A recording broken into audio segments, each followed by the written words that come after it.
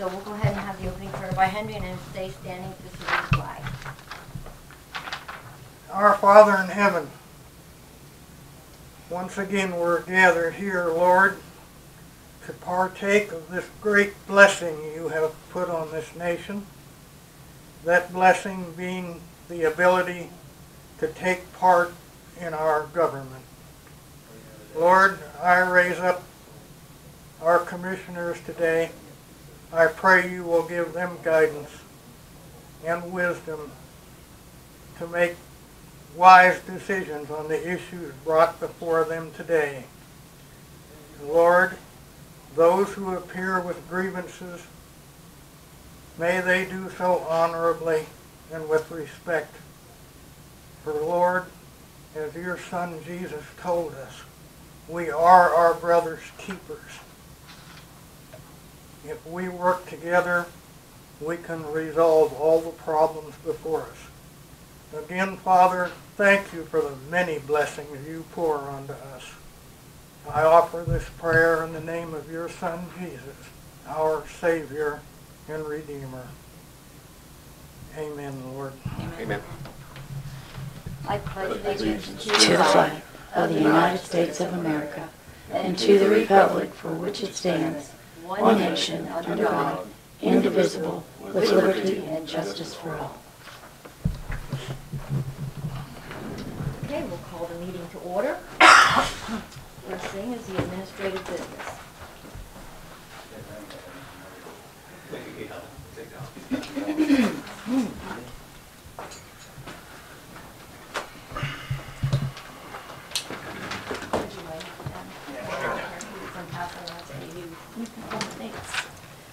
Okay, first thing that I have are the minutes of October 1st. Okay. Do I have a motion to accept the minutes of October the 1st as written? I'll make a motion to accept the October 1st Got minutes. a motion by Kent to accept the minutes of October the 1st, and I'll second them. All in favor, say aye. Aye. Aye.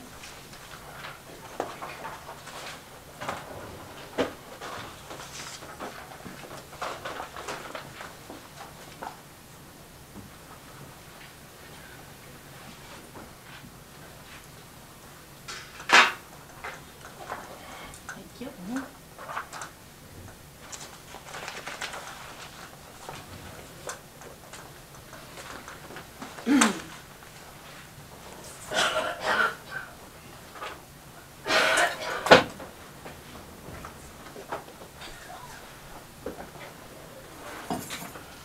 Okay, I have some supplements for you. For review. Just for review? Yes. Okay.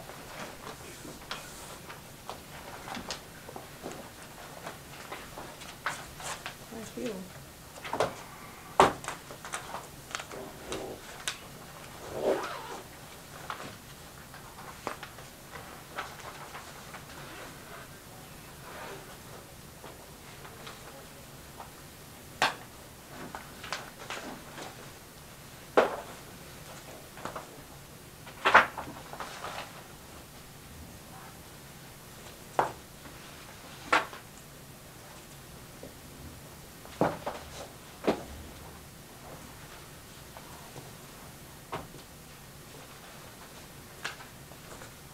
You up and about? I'm around.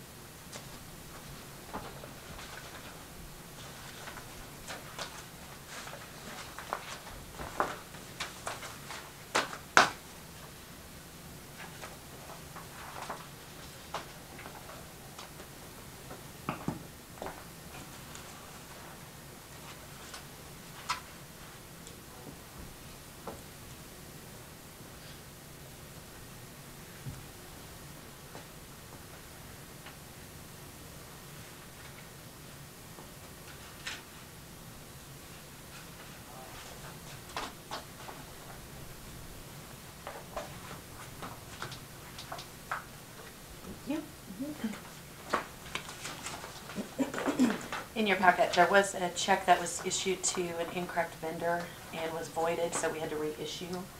And then, so that was, you know, obviously it was a void and then a reissue. And then we have some early checks for this morning for approval, which are right here. Okay.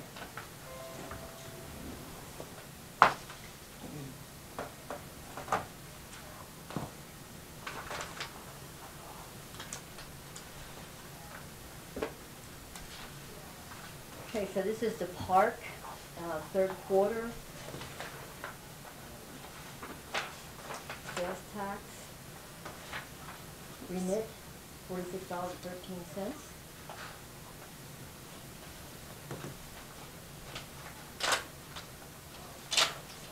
And then we have Road and Bridge Winter Weather Conference for $300.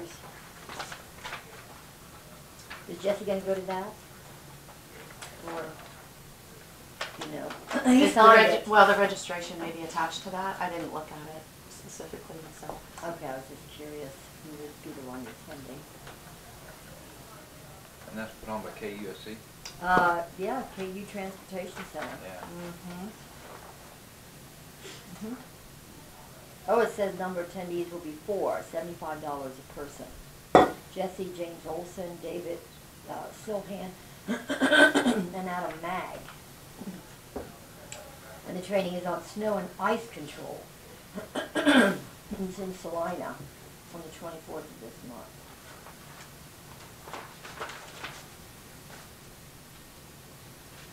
And of course we bought a lock washer on Road and Bridge. Must be a big lock washer, $13.94. Pretty good size one, isn't it? It must be. That in the budget?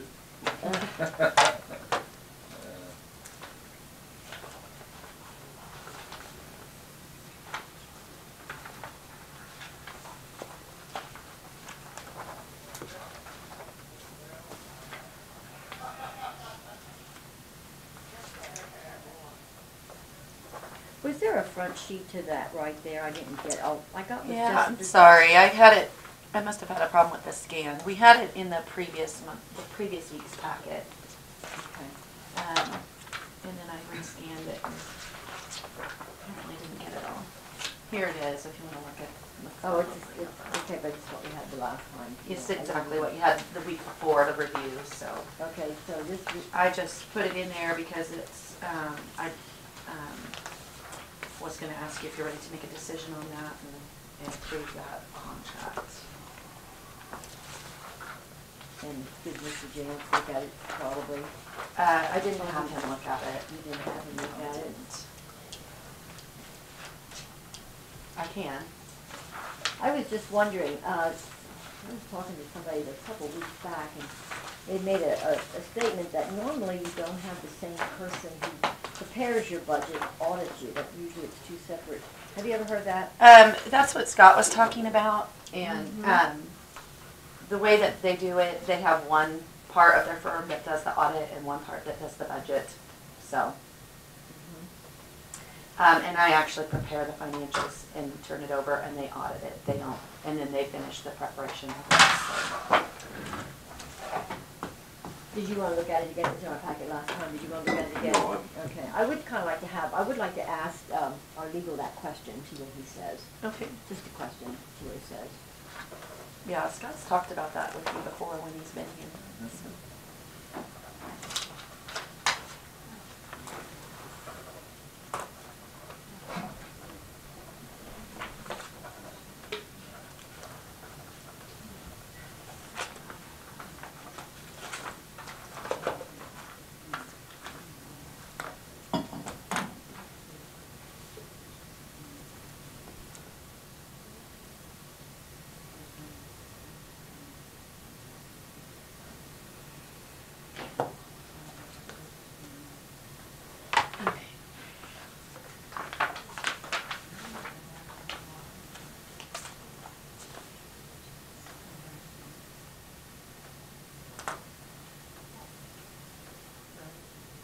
Okay, as part of that lease purchase that we are doing on the ambulance, there was a resolution that needed to be passed. It was actually, signed but wasn't passed last week. It's just a banking resolution, and so that needs to be passed. It's 2018-30.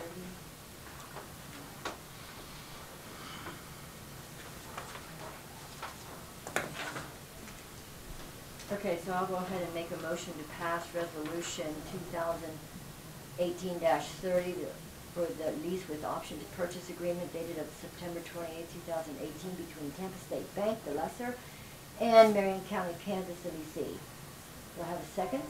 Second. Second by Randy. All in favor say aye. Aye. Aye.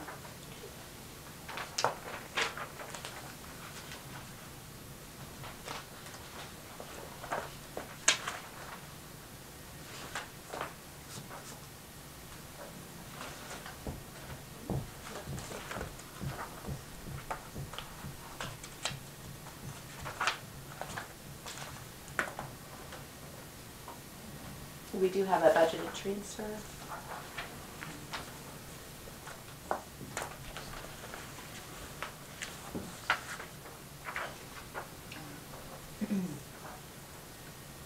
Okay, so we'll be transferring from Road and Bridge Sales Tax to Capital Improvement Fund $85,646, and Road Main and Implement 7 Mill to Capital Improvement Fund $299,761. And they will all come transferring from the general.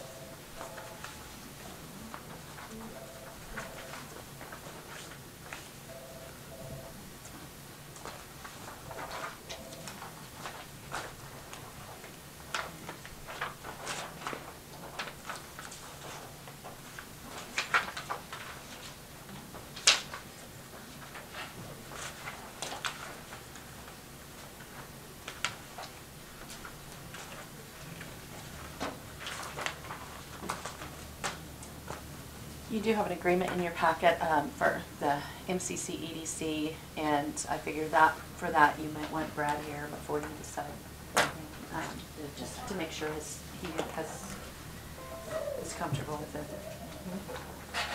He has received that.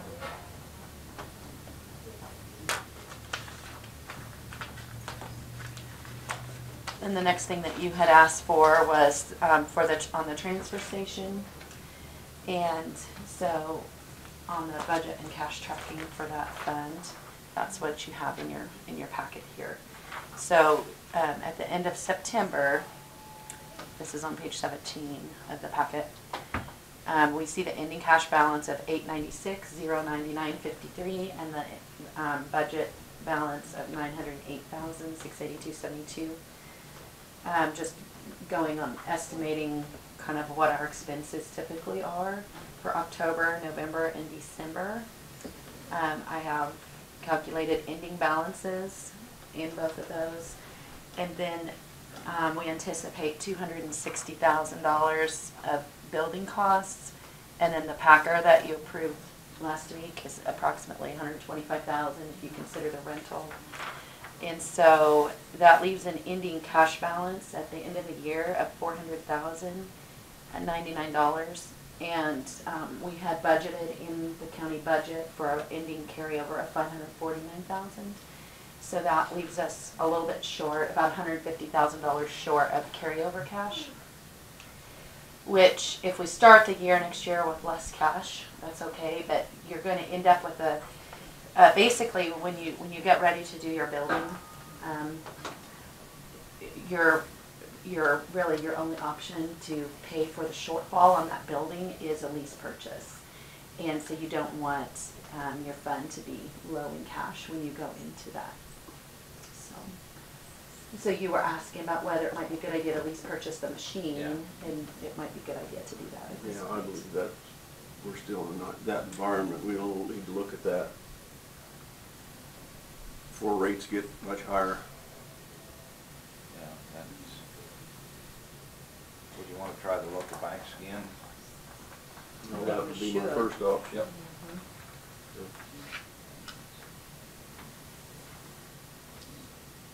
Consensus then of the board is to go ahead. I mean, I'm in favor of it, because I'd like to, we got budgeted back there, like you said, we budgeted 500 and some, and Well, and that was just as far as for timing and everything, we weren't, you didn't budget to buy a Packer this year, Right. Right. so, Yeah. or next year. So no, I think we should go ahead and look at lease purchase to a local bank on that Packer at this time. Okay, looks like consensus. I have a question. If we do that, is that, you know, if we do that now, and then we go out and we ask for a lease purchase for, say, 800, 900,000 next year on the building, does the fact that we went out and got a small lease purchase for this make a big difference to a bank? No. I don't think so. Okay, all right. Then Not I not will, my estimation, anyway. okay, I'll seek bids on this. Thank you. All it usually means is you got two payments instead of one payment. Right. Okay, So keep that in mind when they come back with the number of years, how far you wanna, Well, and I don't Well, think, for I don't the- think for we the- want to group a piece of depreciable equipment in with real property. well, okay. When you do the building, that'll be a separate, and it would be a longer term, I would Right. think, than a, Right. this one. So. Do you wanna look at a 3-year on this, Yeah, I think 3 years plenty on that. or do we need We could go longer too, as far as that goes. I was told a, that could go with a usually 3 to 5. on, what is the life of the equipment? Well, hopefully, it'll live Hopefully 20 it's- years. Yeah, means it- okay, because, I don't know. if Maybe, we- I don't How long know. have we had that crane, Randy? Well, the crane's a whole different deal, yeah. We I built would it think 10 years. Huh? I would think probably a 10-year life on a piece of That's equipment. gonna be probably That's pushing, I maxed yeah. it. Yeah. so I wouldn't want to go much more than, I'd like to at least hear the rates out of 3. 3 to 4, we can look at the rates, grab 3 to 4.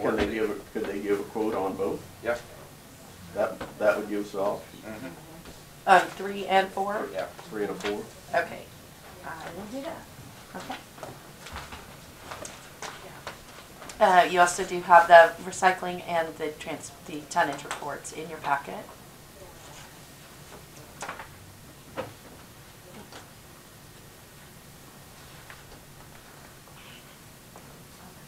It amazes me how much garbage we come up with. And that's not even all of the county. No, A long it's just shot. amazing. Okay.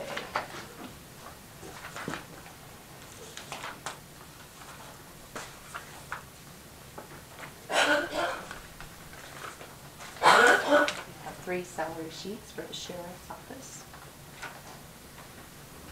Okay, so what we have here is Aaron Slater. He's going from 1736 to 1769, and he is a 1-year pay raise as deputy sheriff.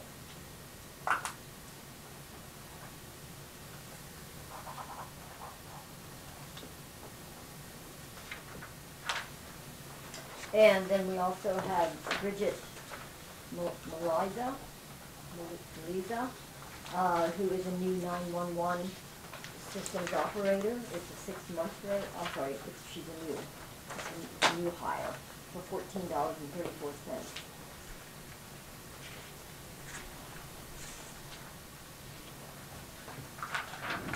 And finally, we have Rebecca Curtis. This is a 1-year pay raise as a 911 system operator from $14.62 to $14.90.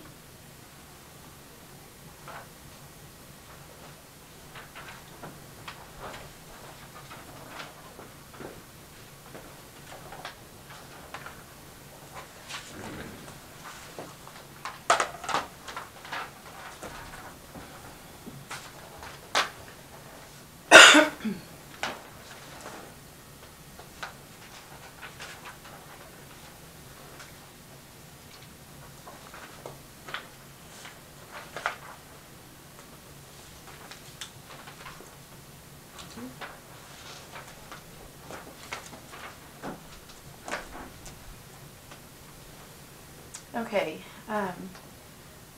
just a couple reminders and questions. So next Monday, there will be no Monday meeting because the KAC conference is going on. And so you'll both be near Kansas City, so, okay. So just want to make a reminder of that, no meeting next Monday. And then we do have the payday meeting on the 31st, and we have an election on the 6th, and so Typically, we have not been holding that meeting on the Monday before the election, because I use this room for ballots and all kinds of things and people coming to pick things up. So are you okay with not having a meeting on November 5th? Yes, that's fine. Under the Okay. circumstances. To me, it is yes. I mean, we need a room. Okay. There hasn't been a request for agenda items No. that day? Okay. No, that's not, I could double check, not the last time I looked, which was Friday afternoon, but. Nope. Okay. And the 12th, next month, is we move the meeting to Tuesday? Yes, there is a holiday, Veterans Day is on the 12th, and so the regular meeting is on Tuesday, the 13th. And then we do also have the canvass of the election, and that will be on Wednesday, the 14th, at 9 a.m. Okay.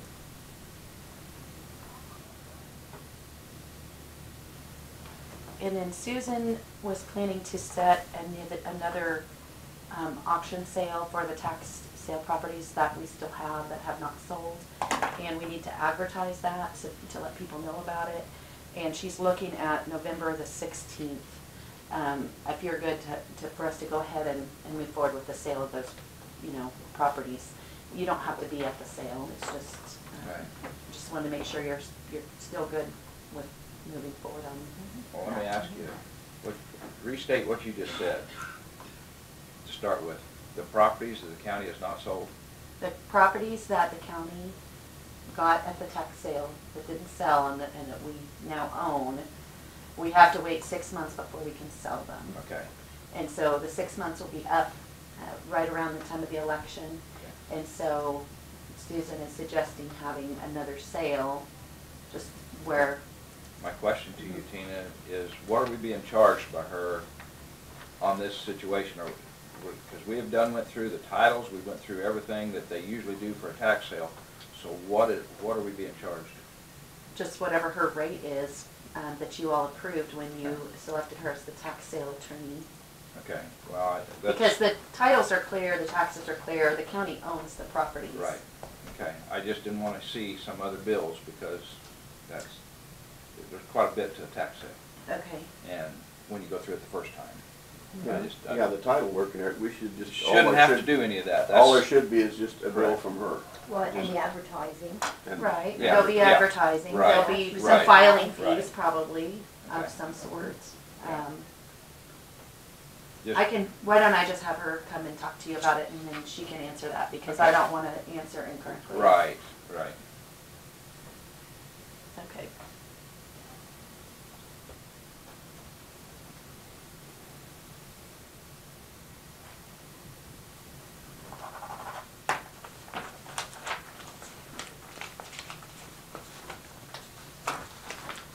I thought I had this in your packet, but I don't think I did. These are the proposed payday and holiday schedule for next year.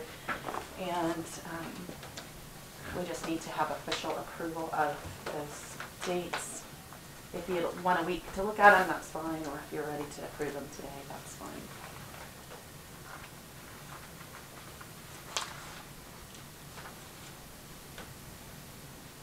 I mean, it seems simple enough, but then you say you're doing next week. Is that a problem? You'll be here next week. Oh, yeah, that's right, we won't be here next week. Okay. Okay. Week after. I've got no problem with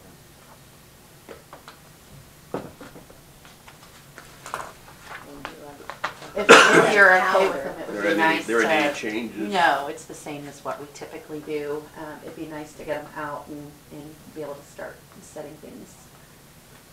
But, it's up to you. I forgot you weren't meeting next week.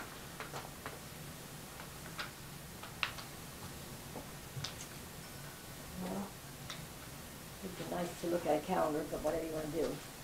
Oh, okay. Well, we Go can ahead do it on the and, 22nd. Go ahead and do it, that's fine. I'll make a motion to accept the dates as accepted on there, as posted on this piece of paper here, for paydays and for closing dates for Marion County Courthouse too. Second. So I have a motion by Randy, accept the payday schedule and holidays as presented, second by Kent. All in favor, say aye. Aye. Okay, and the only other thing I have is just a question. Typically, the board has done a Christmas party for the employees. I wanted to check and see if you're wanting to do that this year. And if you are wanting to do it, it'd be nice if we did it on an evening instead of the lunch. And not on payday, but like before Christmas sometime, if you want to do that still and carry on that tradition. So. Humbug. That's what I say. Did you say do it of an evening? Mm-hmm. Did the employees seem to want to go back to that, or? Well, It, so a lot of them can't invite their spouse or, Okay. you know, because they can't get off work during the day Okay. to come to a lunch. So, and then having it on the last day of the month is problematic for us just because we have a lot of other things going on that we have to get ready that day. So what does the commission desire on that Christmas party deal? Well, I've always just wanted to do whatever the employees want to do, Mm-hmm. but makes no difference to me, I guess, if there's no. I mean, this is something that's been done for years, right? Mm-hmm. Not something that just started. No. I always think it's nice to show a little appreciation that way. Okay, it's whatever the commissioner wants to do. I don't. So we're okay with continuing to have a Christmas party or Christmas dinner? Yeah. I guess, pick a night sometime around Christmas. Yeah, we'll start looking. It'll be sometime during December. We'll start looking for nights that aren't crowded with like school events and other things, and maybe give you a few dates to choose from. And Usually, if anybody knows in your area is a new caterer coming in or something that you've heard good stuff about, well, we've always tried passing around to different caterers, so. Right. So, okay, we'll start working on it. It's just getting a little bit late, and so I just wanted to see, make sure you're still good with it. okay. Okay, that's all I had. Okay. So next on the agenda then is Desiree, Deetra, Health Department, come on up. Morning. First of all, it's not on the agenda, but we are having the health fair. It's November 3rd, first Saturday in November. Hillsborough Community Hospital is in charge of it. And so it's going to be at Hillsborough, at the Hillsborough Elementary. So you might want to check your calendars and see, y'all were there last year and you kind of worked an hour announcing prizes. Right. We're going to do that same format. So I'll be back in 2 weeks, I think, to do my regular quarterly report. So I'll kind of check your calendars and see if you're available to possibly do an hour shift, because it'll be from 8 to 11 again. 8 to 11. Yeah. Okay. Then I would like to go into executive session for probably 5 minutes for employee performance. Okay, so we're going to go into executive session for 5 minutes.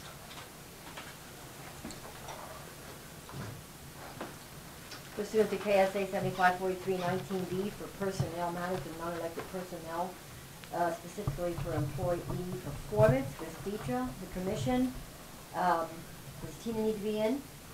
She can. Does Tina need?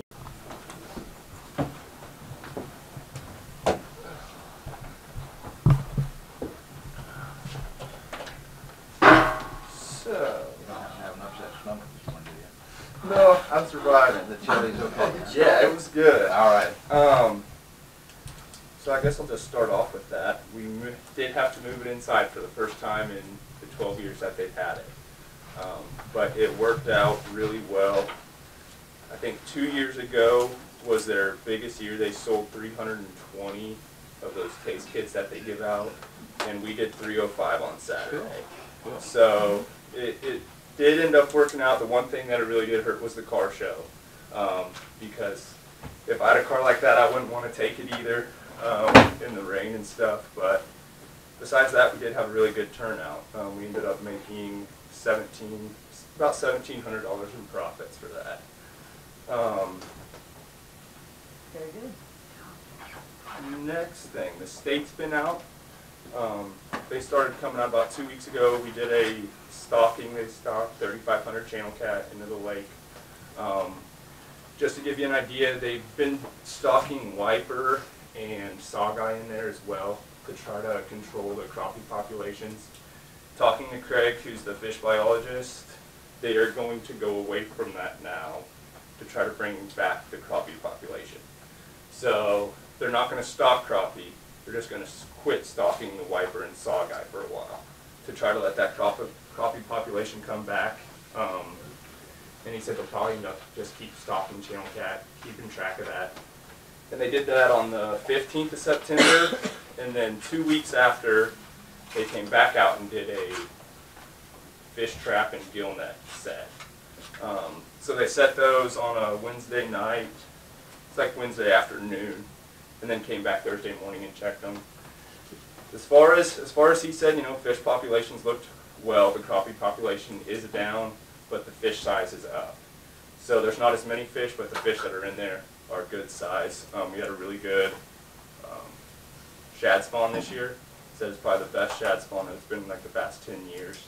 So that's looking good. You know, he didn't know if it was due to the low water or what the cause is, but it was a good one. So, you know, he said all's looking well. We did do our first CFAP report. It was due October 1st. I believe in the past that's been a quarterly report that's been done. They changed it this year. It's biannual. So our first one was due the 1st, and then we have another one due the 31st of December. So it's not as many. I guess you don't have to do it as much, but this first one that was due October was from January through October, so it was like 8 months. And so we got that turned in on the 1st. When's your next one due? December 31st. And so it's kind of weird. Yeah, it's like 8 months and then 4 months. So.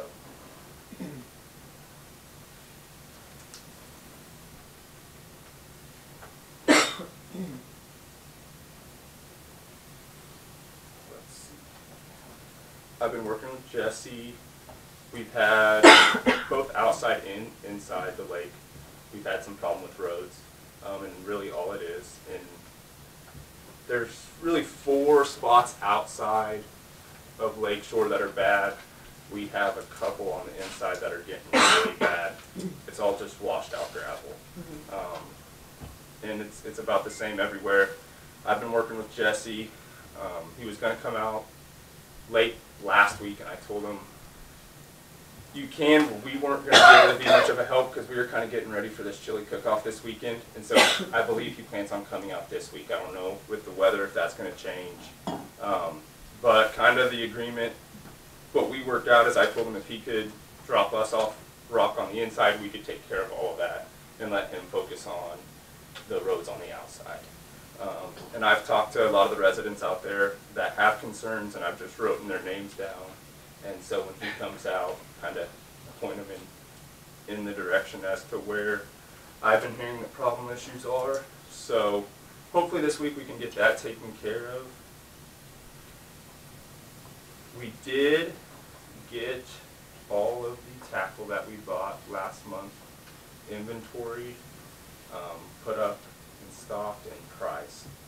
And I've been working with Tina, well, since like June, I think, and we're starting to do the sales tax reports, so they're once a month. We did start selling stuff this past month at the start, so that's up and in action. If you want to come out and see it, it's all ready and displayed, so you can see that out there. Looks pretty good. I like the way your you. appearance when I walked in. It looked nice. And a lot of people have shown their gratitude for that. Yeah. They have. And next big thing for us is we've started our fall cleanup. there's a lot of dead locust trees around some of the campgrounds.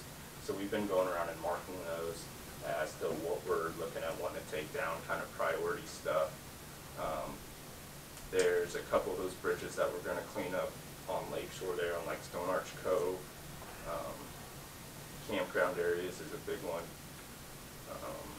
And then we do have just a lot of dead trees that are out there that, as far as if we can take them down, we're going to do as much of it as we can, and then we'll kind of get an idea as to other stuff that we might need to get cut. That's going to require a bucket truck or climbers and stuff like that. So we are going to start that here this week.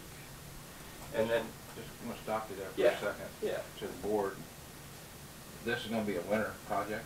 yeah, we're right now we have been going through. It's like been a little over a week now, and we've been marking.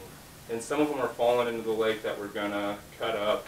A lot of them are just the campground areas that's just dead trees, and for safety reasons. My suggestion to the board, and to ask your input too, is if the road and bridge would train you this winter on a bucket truck up there, do you feel that that would be, we have a bucket truck in the county, equipment, and I just sort of feel that maybe if we have one, these people need to learn how to use it properly, and maybe we send them to proper training, and that way we might as well get some good out of it. Do we have anybody that can properly train them? I think there is in Road and Bridge. I think, Diane, I'm not going to swear to it, but I think there is. So, you know, it's something that at all times there's a lot of safety involved. And so I just want to know if we was to do something like that, we'd take it with the utmost care to do something like that. So Right. I'm just throwing it out to the board to. It'd be nice to utilize that. Well, yeah, I mean, it's right there, but it's something that it does require safety, and so. Yeah. I know Adam's probably, I think he's probably helped some people cut trees before, I don't think, so I think he may already have some experience. I don't know how much we use that truck, but I mean, does that piece of equipment have to be inspected just like a crane, or maybe not? I don't know. It should be, yes. It should be. Yeah. Because, you know, you hear of somebody getting up on one and then it comes down. Yeah, yeah, yeah. I mean, it's true. But I'm just thinking there's a lot of trees out there that if that's what needs to be done, why? So that's just a suggestion. Well, that would be, and say they'll all clean up, because it's an ongoing problem.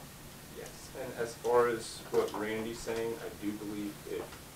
And I was talking because I wasn't sure, and I was asking Gerald and Adam both that question, if there was anybody within the county that had ever done that. Okay. And he said, to his knowledge, no. They've always had brought somebody in. Yeah, to the lake, yes. Yes, It's- yes. None of your guys has. Formerly at the lake, no. Right. No, this bucket truck was bought probably 6-8 years ago. Okay. And we use it out on the road and bridge too, but Right. I'm just saying that Well, and it sets around a lot too, so. Yeah, okay, because kind of our question was for that same reason. I spoke to Gerald and I talked to Adam too, and there's a lot of the littler stuff that they felt comfortable doing, but once it got so high, Yeah. or, you know, we didn't really have the proper means. So, I mean, I Right. think if we were to do something like that, it would end up saving us money. I don't know how much the training and all that stuff would cost, but, I mean, like you're saying, there is a lot of stuff that does require a bucket truck out there that needs to be cut. Yeah, that would be good. I'm glad you're putting it into a winter project like that. You can get a lot done if you have it identified now. Yeah. Yeah. And there's a lot, some of like the main things for me as far as what's requiring a bucket truck is there's multiple places around the lake where we have branches overhanging the road that are either dead or they're low enough to where the camper or something like that will hit them. And we went around and, yeah, got a good idea. I don't know what it would all take, but I mean, they're not real big, they're just high. Right. And so, But even for aesthetics, if they're dead, they're dead. oh yeah, absolutely, yeah. The biggest thing is you just don't take a very big bite of anything. You take it what you can handle Yeah, up there right. in here. Yeah. sounds good. Isaac? And then my last question is, we had a situation, not really a situation, but just an incident that came up.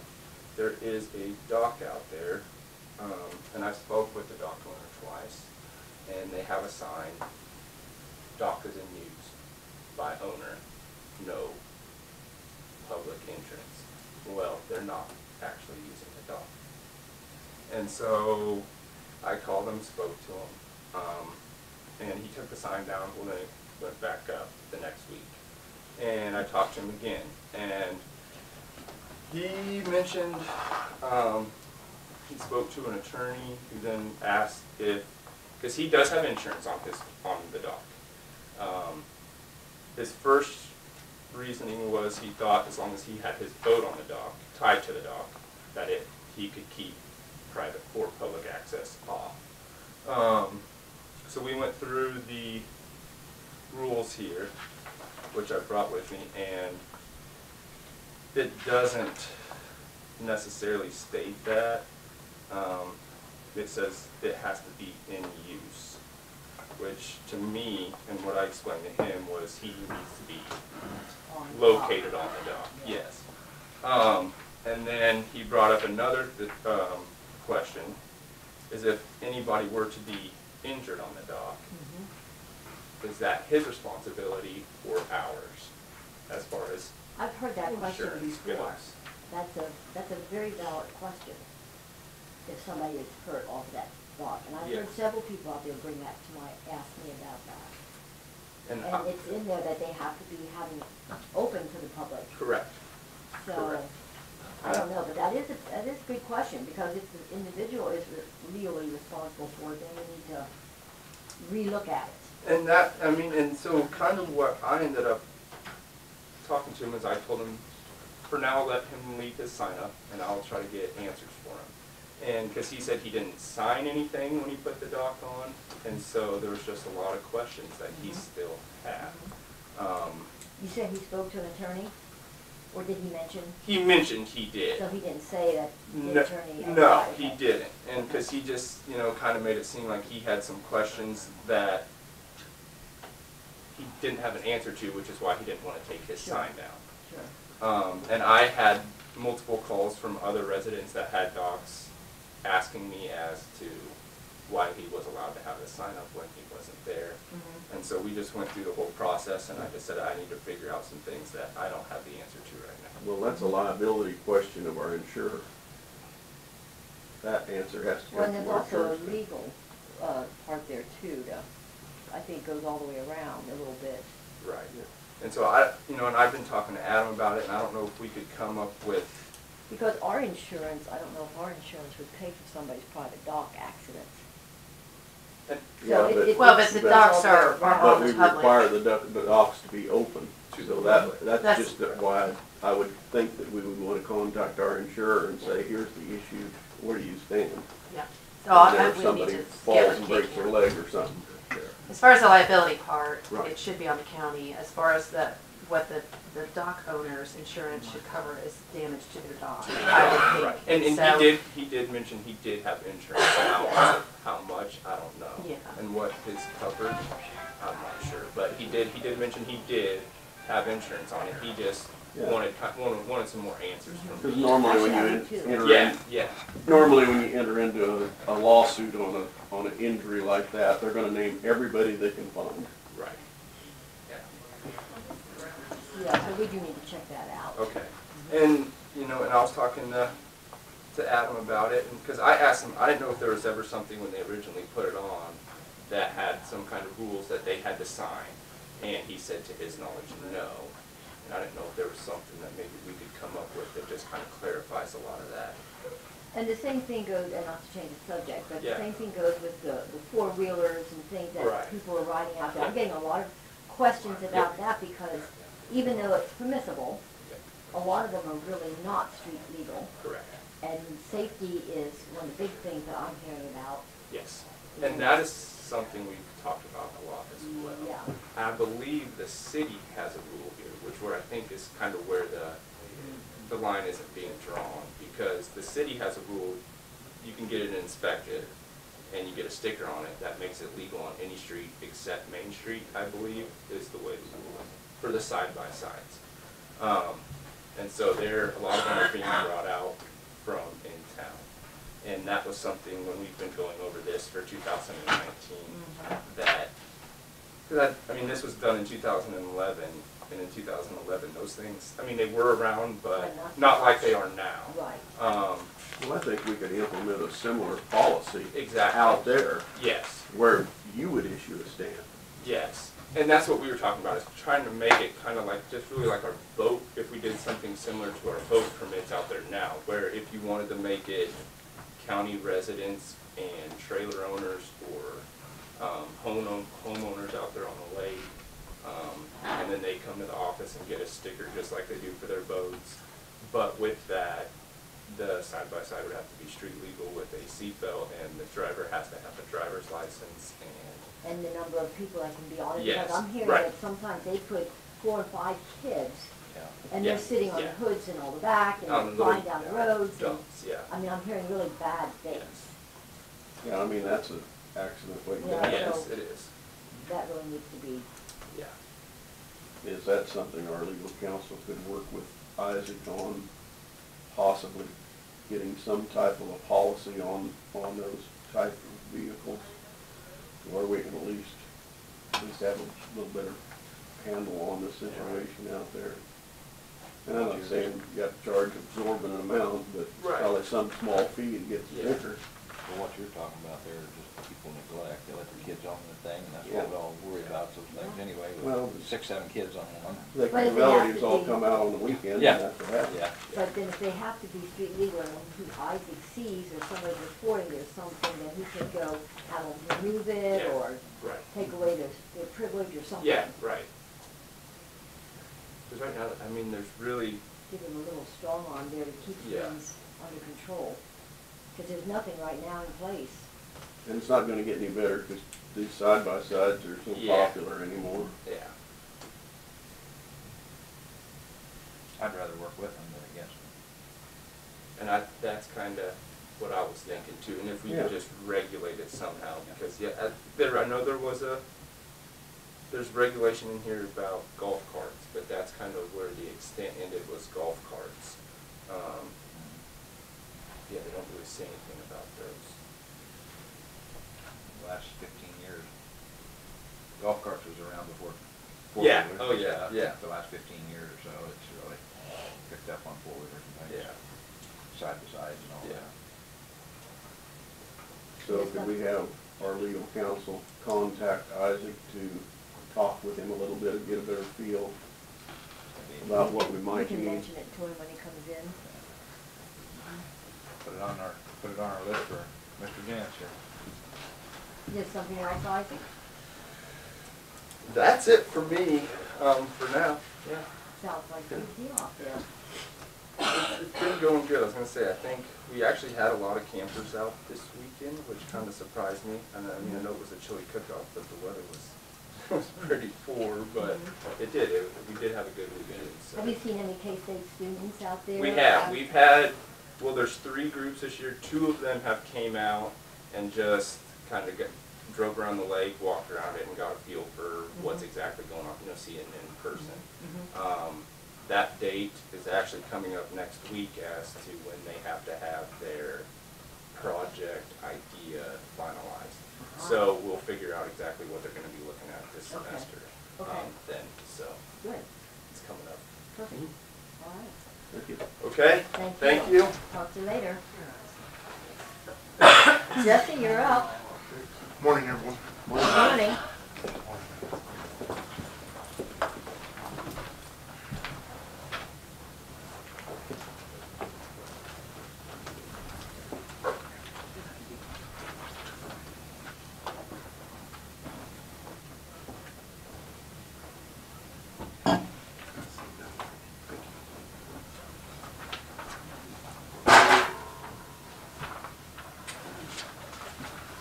Transport fuel bids.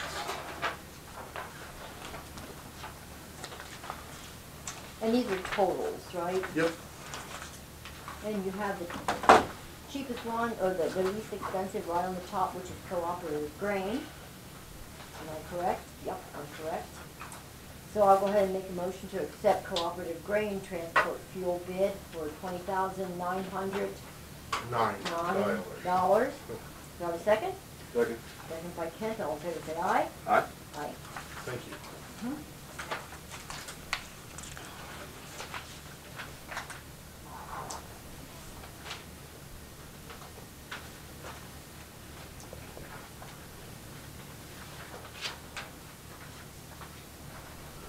Lower bids. Thank you.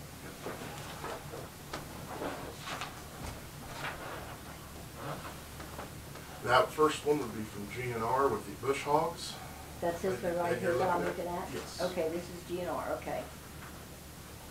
Okay, and you're saying for the brush hogs, and they're the 3810 heavy duty. And they're saying, let's see, with the deck ring, 1,000 RPM, dual axle, center section, all that type of stuff, is $15,825 each. Are you're Bidding requesting two two of them, of so them, it's $31,650 for the two. Of course, I guess, all of them meet specs that you received Yes. bids on? Okay. Yes. Then this one right here comes from LVI in Hillsboro.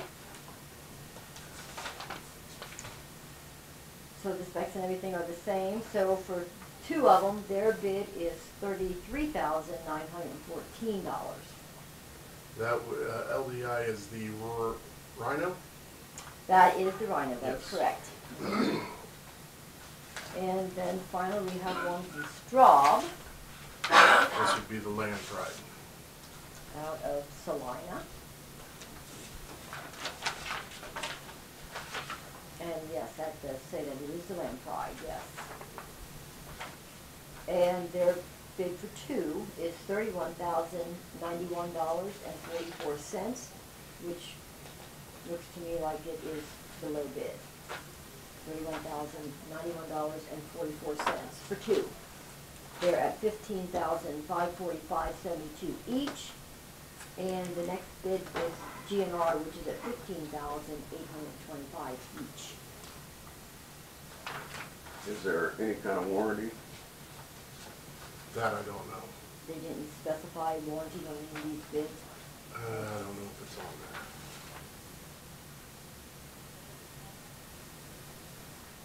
I'm not seeing it. It just gives all the specs on the, from hubs to gearbox to rings, wheels, ties.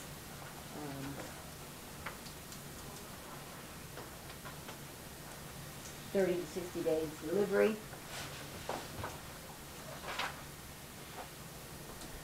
No, this one doesn't specify. I highlighted at the top, it said from either October or November. September. October or November, I mean, I think it said, top paragraph.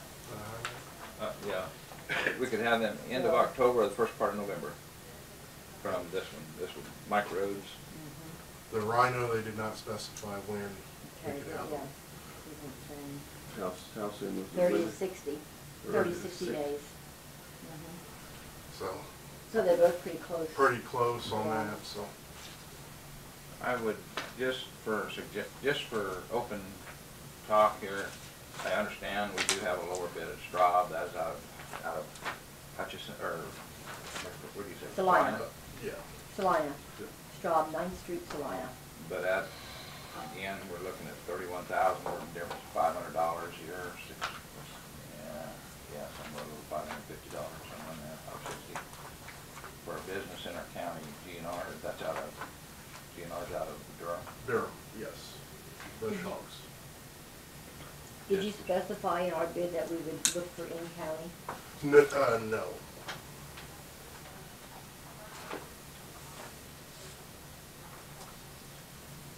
I mean, just, I'm not saying we have to, I'm just saying, just wanted to mention it. All we put on there was the Marion County Commissioners reserve the right to accept or reject any and all bids and to waive technicalities.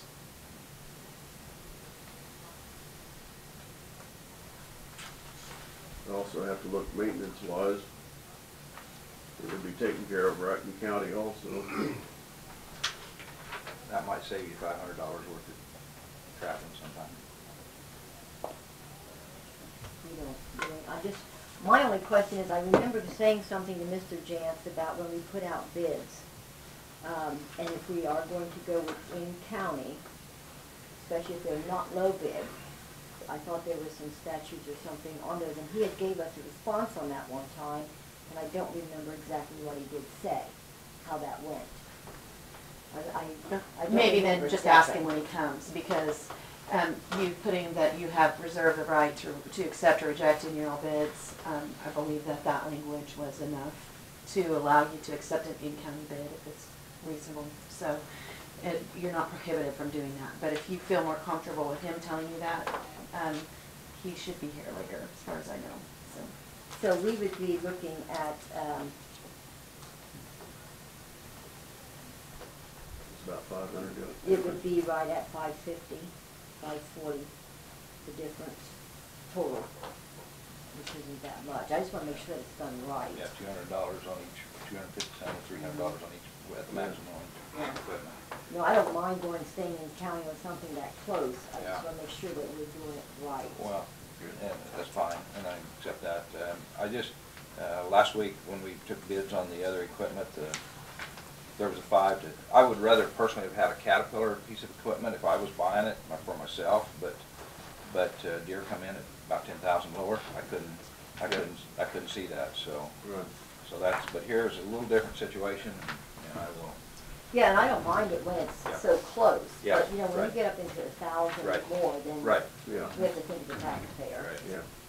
I'm also thinking about Yeah. down the road, if we need to For pull it equipment, in quick, get secure, some yeah. parts on it or Yeah. something. I would think they would have a lot. Well, you didn't buy it for me if we did it, if we bought something else and then take it there for repairs. Right. Yeah. I'd Okay. like to put it off then, if that's the way you feel, Diane, to go to Just ask Brad and ask Brad. we'll make that decision after he gives us a yay or nay or what we like, what we don't like. Appreciate you putting that on there on the bids though, Debbie. Okay. Okay. The next is a transfer from Road and Bridge Fund to special equipment. What was this? I'm sorry. That's the thing we got. Transfer that we do 3 a Oh, year. yes. Mhm. Okay. This is the third and final. No, this would actually, we're a little late on this one. This is our second one. Oh, this is second. Okay, the last one's the end of the year. Yeah. Okay, so we're going to transfer on this $166,666.67. Too many sixes. Not good.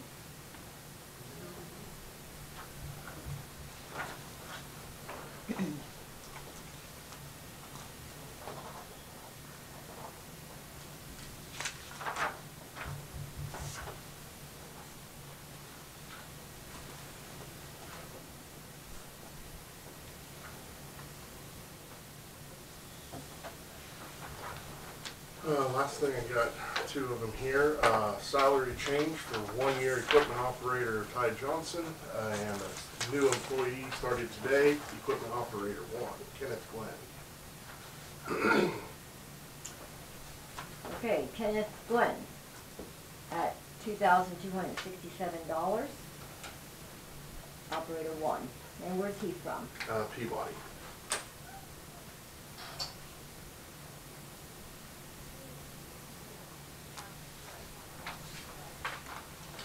And then we have Jeffrey Johnson for 1 year. Equipment operator goes from 2310 to 2356.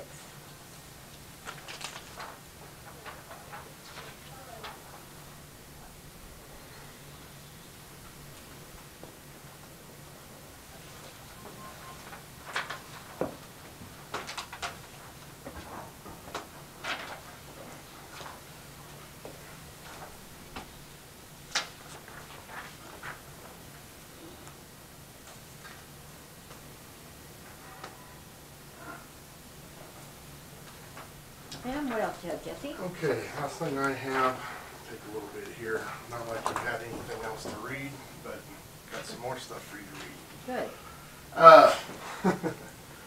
We got 2 weeks ago, all counties received, I believe even cities and maybe even townships received an email saying KDOT is wanting to try a bridge program.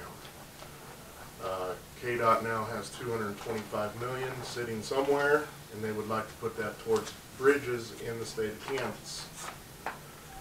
What they are trying to do is get bundles of bridges from counties, cities, and townships to see if there's any interest in replacing, getting rid of some old bridges and getting them replaced. What you're going to be reading here is going to be consisting of 3 bundles of bridges, a max of 3 bridges per bundle. The biggest thing right now, I got with Cook Flat Strobel. What's going on is they gave me a list of my worst bridges. They've done our inspections in our county for many years. They sent me quite a list, about 40 some of the worst ones we got. I got a few questions here. October 31st is the deadline to submit an application to just show that, are we interested? So I guess that would be the first question. Are we even interested in trying to be part of this bridge program? No one knows for sure yet how KDOT's going to accept, how many they're going to accept for each county. You know, I put together 3 bundles, 3 per bundle, 3 bridges per bundle. That's what I'm working on right now. I'm doing the max. But with that being said, this program is an 80%, 20% split. So we would have to come up with 20% on each one of these bridges. The bid letting, if this would all go through, and let's say Marion County got accepted for 9 bridges, the ones that I had asked for, which I doubt that, but who knows? Who knows what could happen there? But if they did, we would have to have, the bid letting wouldn't go out until 2026. That's when they would start doing the bid letting. So what's nice about this program, it gives us counties and cities and whatnot time to save money if we don't have the money right now. And that's kind of leading to another question. First is, do you want me to go ahead and have Cook Flat Strobel submit an application showing our interest and of the bridges that I have? Second one is, before I get them on this, do I cut this down to from 9 to 3, just 1 bundle, or do we just try to put all 9 bridges on there and see what we get accepted for, if any, or all? Or I did some figuring on, so this is some rough figuring. So for 9 bridges, 20% plus I'm trying to include some engineering fees, surveying, maybe some acquiring right away, and added a little bit to each bridge as well. I'm coming up with 9 bridges, $1.3 million on our end.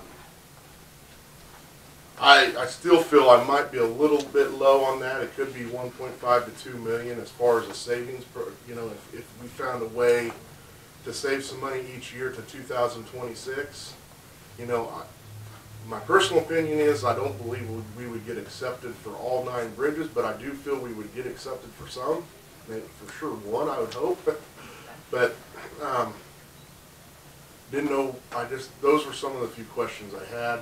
I know this is a quick deal, and I chose Cook Flat Strobel because they know our county so well. They just won another bid on the bridge inspections. They have all of our documentation of our bridges, so I thought that was the easiest go-to of getting the list to me, and we could start working on this so I can get it finished by the 31st. Yeah. So. Let me ask you one question here, what you're talking about, Jeffy. These bridges that you have, sent you the list on traffic count.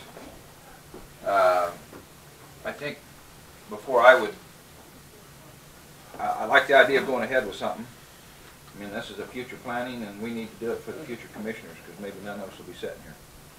And I'd like traffic count and something else, just to know how we rank these. I mean, they're, I think they're ranking them on scale of worst condition probably. Yes. And I don't know, it just, if we're gonna spend 800,000, I'm thinking 800, 900,000 on one bridge or so, I'd like the traffic count to be a little higher than what we spent on the last one. Yeah, we don't want to be in a position where we're gonna have to be required to replace a bridge that basically is got no or little use. Yeah, yeah. Is that probable? Traffic count, that is in our bridge inspection books, and that does have that. The other thing I went down on this list of 40-some bridges, there's a scale of 4 or less, and 4 is like the worst number you could have for a bridge, and these are pretty much all 4s. But what I went and did as far as breaking them down is found out what's on dirt and what's on rock roads. I was checking also to see if they're anywhere on paved roads, because there's two bridges on paved roads that showed me concerns to me. The sufficiency rating of them is pretty good. It's just really narrow this day and age. But and I still kind of wanted to ask about them if they could even be putting on one of these bundles. But what we have, there was a total of 10 bridges on this list here that were on rock roads. I did not go down every one of the dirt roads on this. We definitely hit all the rock roads.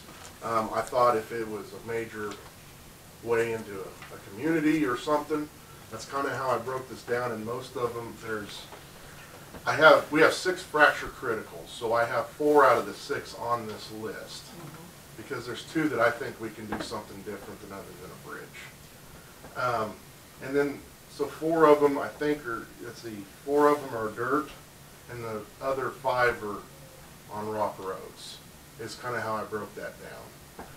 I know that's not exactly what you had asked, but I was kind of hoping for a couple bridges that, not hoping that bridges were bad on paved roads, but, and I still want to ask that question as far as some of these really narrow ones on paved asphalt roads. That's my only question, one of the questions I have for Pitt Flat yet. I mean, if it has a high sufficiency rating, I don't really want to throw it in on a bundle when there's something sitting at 20%, and knowing we got denied that because it's still a good bridge, and this other county had another, Right. I'm trying to use some of them.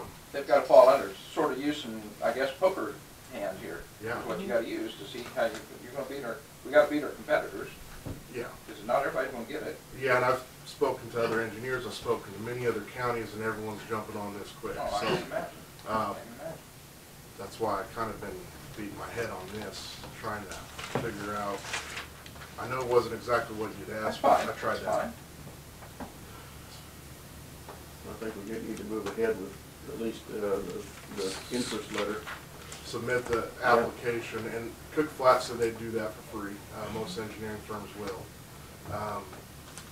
And then I guess the next thing is kind of discussing, do I go ahead and just stick with the 9 that I have right now, or do we want to lower that because of rough budgetary? See, once I give this list to Cook Flat, they're going to be able to come up with a lot better numbers. Who knows, maybe I'm right on, but they said they would be able to square that away a lot better and easier for us and have better numbers for us. As far as which ones to go with and so on? Well, Better just the numbers. 20% of On his project. Oh, his- your estimated cost. my estimated cost, is 1.3. It could be higher.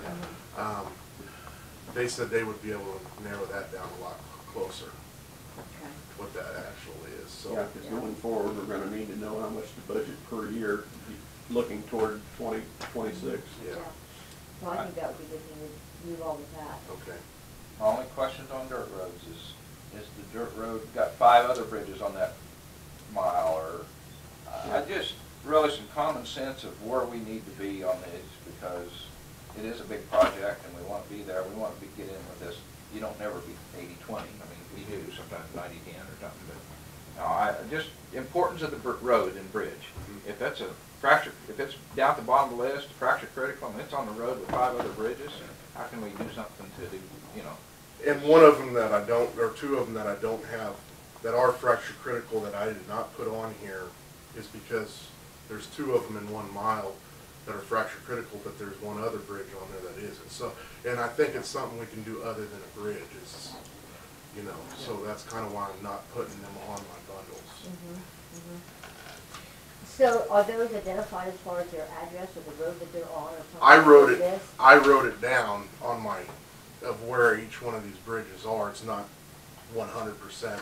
And they are in that book that you gave us, Yes. that they have already Yes. inspected and stuff. Yes. Could we get a list at some I point in could- time of where I they're could print located? this list off that I haven't scribbled on, That's fine, that would work, just something for us to look at with this, and I'll put a star by the ones that I had put on the bundles. sure. I'd That like way to you see know. that. That'd be good, You know, do we have it back yet today? Yeah, I can just go down there and do that real quick. okay, that Yeah. sounds good. Okay, So go ahead and Yeah. proceed forward with Yes, this. I Mm-hmm. think so. I don't know if we need to add a formal motion or.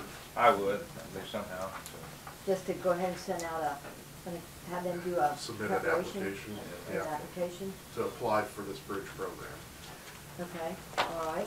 So do I have a motion to go ahead and authorize Cook Black Global to, I would make that motion for Cook, Flat, and Strobel to be our engineers and submit an application for Marion County to the Federal Highway Administration on this highway bridge program for fiscal year 2018. Is what it says here. But well, that's what it says at the top. Yeah, We're good. applying for it, 2018. Yeah. Yeah. Do I have a second? Second. Second by, motion by Randy, second by Ken, all in favor, say aye. Aye. Okay. Do you want to go ahead and do the mower Oh, bid yes. question, well, since Brad's here before Dusty leaves? Yeah. Okay. So we have 3 bids here for mowers. Mhm. Okay, and I know we had talked about this a while back when we submit bids. Now, these bids are relatively close, but just for clarification to make sure that we're doing this right, we have like a $500 difference from a bidder from Salina versus a bidder in county. Okay, Jesse did put the wordage in on his bid that we have the right to accept or reject any and all bids for any reason, I think. No, he didn't say for any reason. But anyway, we have the option. So is there anything when we put out, I know you had said this once before, but is there any reason when we put bids out that we need to clarify if we're going to look at in-county? Or does that even matter? Doesn't typically matter. I mean, oftentimes I'll have them done by a governmental entity, and they'll specify that preference may be provided. Most don't anymore. And the reason they don't is because you want a competitive bidding process, and people out of county can be more discouraged if they get that kind of a wording on it. And again, the rejection of any and all bids is sufficient. From there, if you then choose to take one that's slightly higher because it's in county with the obvious economic stimulus, and you want to prefer that, that's your business. Okay. Nothing that precludes you from doing that. Thank you. Okay, so, yeah, okay. So going ahead though, if we know that we're going to, you know, because it does take a lot of preparation Yeah. sometimes. Some of Yeah. these companies are putting forth, and they, you know, they pay salaries and stuff for people to prepare this. Absolutely. Is it really fair to put it out to everybody like that if we kind of know we're going to stay in county? I mean, is I there guess a the little- general answer to that is that's kind of the nature of the beast. In most cases, people that are bidding have a pretty good sense that, you know, they understand that that may well be an element of what you do. Okay. And they'll, you know, for them to garner business, they're going to put those bids out, and yeah, you're right, but it's just the cost of doing business. Okay. In most cases, at least that's how most of them view it. I mean, once in a while you'll get someone who feels like they were, well, I was 20% below, and they still win in county. This one was really Yeah. close. Yeah. As a general rule, if they're like you were just articulating, I don't see that as a problem. Okay. I have Okay. heard other counties as far as resolution or clause when it comes to like vehicles, cars, or pickups, they'll put on there, you have to add another 2 to 5% if you are out of county, which that will tell the dealership whether they have a chance or not, whether they want to take the time to even submit a bid or not. I do know counties do that, and it kind of keeps the locals, you know, in the game. Kind of keeps it all, it levels the playing field to some extent that way, so they at least understand, oh, okay, I'm going to have to be that much below just to be in the. Because I think, you know, if you take a city of Wichita versus city of Hillsborough, you're gonna have, I think they can get some things probably a lot cheaper than the city of Hillsborough. But it's something to kind of think about in the future. Okay, so then, do we want to go ahead and make a motion then to accept the one from GNR? I'll make that motion to accept the bid from GNR Equipment for 2 bush hog whatever the numbers are. It was Fish Hog 3810 HD for a total of, For a total of $31,650. I'll second. motion by Kent, second by Randy, all in favor say aye. Purchase Aye. from GNR. All in favor say aye, aye. Aye. So, okay. Yeah.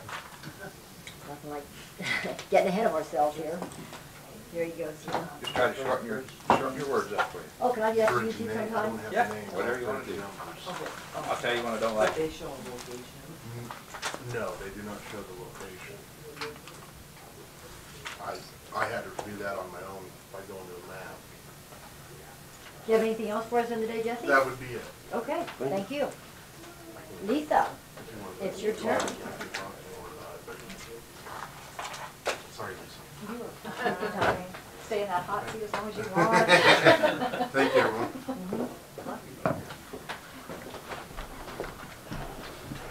Good morning. Good morning, how are y'all doing? Good, how are you? Good. Something done today.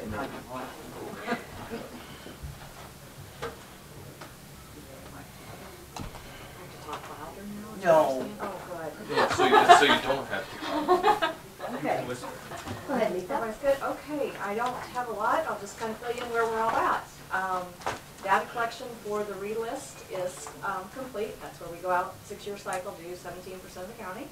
That's complete. Data entry should be done within this week. The quality control, that's done. So field work for a while should be good except for building permits and, you know, any other little things we need to field check or something like that. Neighborhood land analysis, those are both complete and submitted. Residential depreciation, mobile home depreciation, that's also submitted. Market ag land analysis is done. Those are showing a good increase. And I also went to our regional meeting a couple weeks ago, and ag values are probably going to be up for the next 2 years, just so you guys have a heads up early. It's amazing how long that cycle runs. Oh, isn't it? When the Tell cash me about values it. are heading Incentives south. are the other way. Okay. And let's see, you guys should have received a letter from the state just letting you know that the county is in substantial compliance. I think we've already kind of talked about that. That was in your mail folder last week. Yeah, that's just telling you. And then at the last quarterly meeting that we had, there was curiosity on how many sales that we kind of had. You had actually asked that. So from 2018 through beginning January 1 through about mid-September, there were 266 total sales filed. 109 of those were considered valid. Here's how many? 109 were considered valid, and 85 of those 109 were residential sales. Would you like to know that?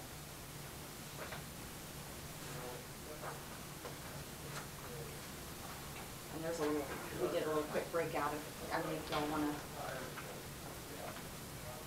that's just kind of showing you which ones are, you know, amount of valids and invalid and all of that, class by class. What constitutes invalid?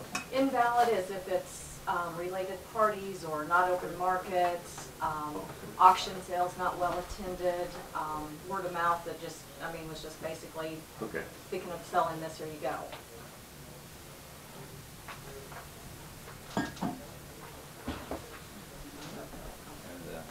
And auction sales, to me, I've asked this question ever since I've been here. And auction sales has been the one that they seem to pick on to where it's not a valid sale. And it just amazes me that when I see 5 bidders or 6 bidders, that's more than a real estate person has to show a house, but yet they're considered, because it's on the market, they take a realtor and they sell it. But yet, an auction sale sometimes is knocked off of the deal. I mean, I'm not saying all of them, I'm just saying it's been told to me a lot of times that that's one of the markets that's sort of tough it's tough to deal with. I understand that. And some of the reasons why we do invalid or consider those non-valid is because most of the time, or some of the time, they're under a duress, meaning the buyer, or the seller, I mean, doesn't have an option but to auction it. And so they may not get everything that they were hoping for. Isn't necessarily the case all the time. A lot of times there's ag land out there that is well attended and, you know, sells higher than if it was just to be listed somewhere. So it just depends upon the class and the amount of attendees, and we actually do call on those most of the time, unless it's something that we know is definitely a bad situation. And then I guess the final was just starting our market modeling. That should be completed within the next couple weeks as well, and then I'll start commercial. Other than that, everything is on schedule or ahead of schedule. Very good. Yeah, good. Do you guys have any other questions or any concerns? I don't know that I have anything. I think everything's doing fine. Yeah, everything's good, yes. Great. It was funny though, last year I stood up at the state meeting that this guy's gonna attend here next week, and I asked that very same question I'm stating right here about auction sales, and your head man, the guy that come down and seen this and sat here and visited with me quite a few years back, said, well, sometimes we just don't have an answer to that. That's exactly his comment in front of all the people who was in the room. And I just, well, there's got to be an answer. I try to have an answer. I don't always have one, but. I know. And you've got to follow their rules. You're not making the rules. No. It's Topeka's making the rules. And something I will let you guys, if I have a second, something I'll give you guys kind of heads up on, which was another shocker that we had at our meeting. We had two of the higher ups at state at our meeting a couple weeks ago. There is strong push from a group in Topeka trying to make county appraisers and the office a state entity. Okay, I didn't know if y'all knew that. I heard that. Thought I'd give you that update, just, you know, that would kind of change the life of the county a little bit, so. Probably the state. Well, and that was what was interesting. They asked, how would this impact the state? Well, when they discovered how much it would increase the state's budget and the state employee level and everything, it kind of made the higher-ups on the state side go, ooh, well, maybe that group doesn't know what they're talking about. But just thought I'd give you a heads up since we did talk about that too. Is that group known? I believe they said it's the Chamber of Commerce for the Topeka area. That makes sense. Well, oh yeah, it does. I mean, they want to tax us for hicks out here from western Kansas, from Topeka on. They want to tax us. And that's what it's about. I mean, it's writings on the wall. When you go to that grant deal that I went to with both teams up there, the grants was all given. There was one or two out here by Junction City or someplace out here, but most of them, 95% was all back that part of Kansas. That's, poor western Kansas sometimes don't get too much of the good stuff. That's just. And so did you hear also that it's they're proposing, depending on how the election goes in November, that even on property evaluations and things, that they're going to put a cap on it as to, I think, 2% increase at a time, is it? I had not heard that, but I had heard that there is talk of doing basically the appraisal process once every 2 years. I hadn't heard the cap yet, but that was the other thing, and it's like, which means your value would basically stay the same for 2 years. Well, amen. But there's no talk of market valuation on ag land. And see, and that's what we are concerned about, is if, we do have to follow that. My goodness, what's going to happen at the end of those? A lot can change in a year. I mean, that's why we do the analysis every single year, but that would stop that process, and it would stop the valuation process for an extra year. And there's still a lobby for that from Northeast Kansas, correct? Yeah, yep. That's all I have. Thank It you. would All right. change, it would Thank you change very the much. agricultural Yes. world. Have a great day. You too. Thank you all. Not the All right. landowner. Okay, Mr. You might not either, Brett. Yeah, I might decide it's time to quit. You are next on the list, sir. I think we need an executive session just to mention Okay, attorney-client privilege, policy litigation. okay. So we're going to go into executive session. Is Yvonne out there to One thing that's do that? been before we get into that about Marin County Lake, Door closure. before we get into the safety deal, Eric, or Isaac, yeah, go ahead. Oh, Okay, well, yeah, we were talking about out of the lake. Mm-hmm. We have got a lot of people that now bring out four-wheelers and RVs and things like that, little UTVs and stuff yeah, as well, stuff like yeah. that. And we don't have any policy in place as far as criteria that they need to meet, and we've been getting a lot of phone calls from residents out there saying about a lot of unsafe things happening, you know, like kids piling on and different things like that. And so we would like to know if you could maybe assist Yep. Isaac in preparing something that we could go by to enforce safety matters, I or actually, inspection procedures, or all the above. I can talk to Isaac about it, but I already got one that's Oh, good. I've utilized in other counties, I know, but also in cities that generally puts a significant set of criteria. It's not crippling, but it basically, all the safety requirements that we typically see on any other vehicle become part and parcel of that. So, Okay. that happens a lot. It's a Okay, pretty yeah. good thing. Okay. Another thing, maybe before you do your executive session, we have that agreement that was in your packet for Yeah. economic development. Yeah, Did you read that? yes, I did. Okay. Okay. Kept it fairly simple, fairly short in the basic control element of it. Now it's back to we discussed this the last time we talked about it, whether it's sufficiently controlled from the county commission's perspective or not. That's entirely up to you. But this basically spells out the paymaster element of it, and that's going forward with that, and then the reimbursement from that. So. And I did have some questions on that for you, Mhm. because I was reading through it. And it says that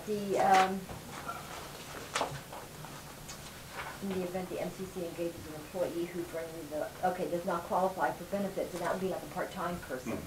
I was under the impression that Catherine was part-time. Is she part-time? She is. She is part-time. Okay, so then she does not qualify then for benefits? I don't know what her part-time status is, just part-time. So she would be one then that we would not. Well, the way that this, I believe, is worded is we would still do be the pay agent, and then they would reimburse us for any expenses, because they're still, which is one thing that I was wondering about too, because does this take effect when they hire a full-time person and then we take care of all of them? They're taking care of it themselves right Yeah. now, and the issue is, on the capers, there's a $1,000 limit per year, which is less than 20 hours a week. We don't know how many hours this person is working, and we would have to probably specify something saying that part-time, you know. Yes, and when I looked at that and I made some notes about it, and I haven't, yes I did too, I talked to Clint about that briefly, but not in final detail till they got to this point. We can do that separate and apart from this agreement, or you can make it a part of this one if you wish. Generally, this is just kind of the skeletal structure of it. This is how we're agreeing to do this, and then it still hasn't been sorted out because they haven't hired anyone yet on the full-time position. Don't know what that does to, from my perspective, I don't know their inner workings that well, what that does to the secondary person in terms of the amount of work that alleviates, how many hours they then will pay for that person. Will it go to 1,000? Will it be below 1,000? So difficult to work that into the first agreement because I wasn't sure exactly what they were going to end up with. Well, see, that is in our employee manual, and the way that they were talking is that they are county employees and that they would be subject to our manual, even though we don't have the direct oversight. So, I mean, that piece of the number of hours is addressed in the handbook. Yeah, and I mentioned that to him too, and also when I talked with Capers, same thing, you know, in terms of their kind of the general list of questions, and the 1,000 hours is the primary thing they look at. Once we become the employer for that purpose, the rest of it kind of just falls on the wayside, other than how many hours are they working and what are they going to substantiate.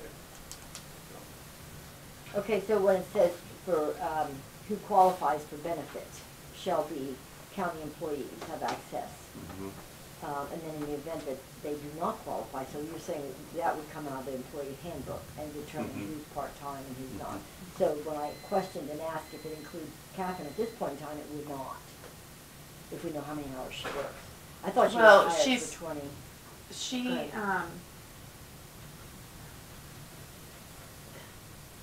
under this agreement, any of their employees would be under this agreement as soon as it's adopted, I think, unless you put something in here that says it'll be triggered by the hiring of a full-time, I No. mean, I don't know. Yeah, no, Because nothing like that so far. Kept it very basic, and obviously, based on its brevity. when you're saying benefits, that's kind of broad, because benefits, the way most people think of benefits is like our capers or insurance and that. But there's also unemployment, there's workers' compensation, Okay, there's other it's all things spread out here. that are not limited. So whether you're full-time or part-time or any of those, all of that is applicable. So even a part-time person would qualify for those benefits. Okay, so should we not maybe separate that and make We that? certainly can. Like I said, when I started this, I was going, well, okay, I'll keep this as basic as we can. So the more I kept adding to it, I kept scratching it out, thinking, okay, don't know if it's even going to apply. Yeah. But I don't necessarily disagree with you. If you want that to be specified a little more specifically and outlined, and then I can also, the one thing I probably should put in this is that it's self-evident, but our employee manual applies, obviously, if they're going to be considered our employees. And we will go by that generally for Okay. purposes of qualification. Classification. Yeah, exactly.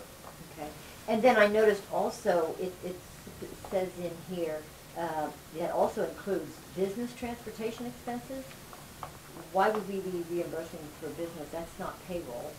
And so why would we include A lot of business times those transportation? are reimbursed through payroll And that was their as a thought. net adjustment.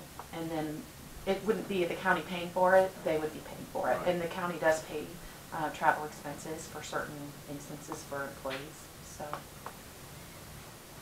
If they're going to meetings Okay, or but so that, forth. usually that comes under, we usually are issued a separate check for that, when we have reimbursement of mileage or whatever it is. It depends on what it is. Sometimes if it's a meal or it comes through on their, with their paycheck. It depends on what it is. Sometimes it's a taxable benefit, and so you have to include it as payroll so you can tax it. So there might be some instances where travel expense would be a proper thing to be including on the payroll check.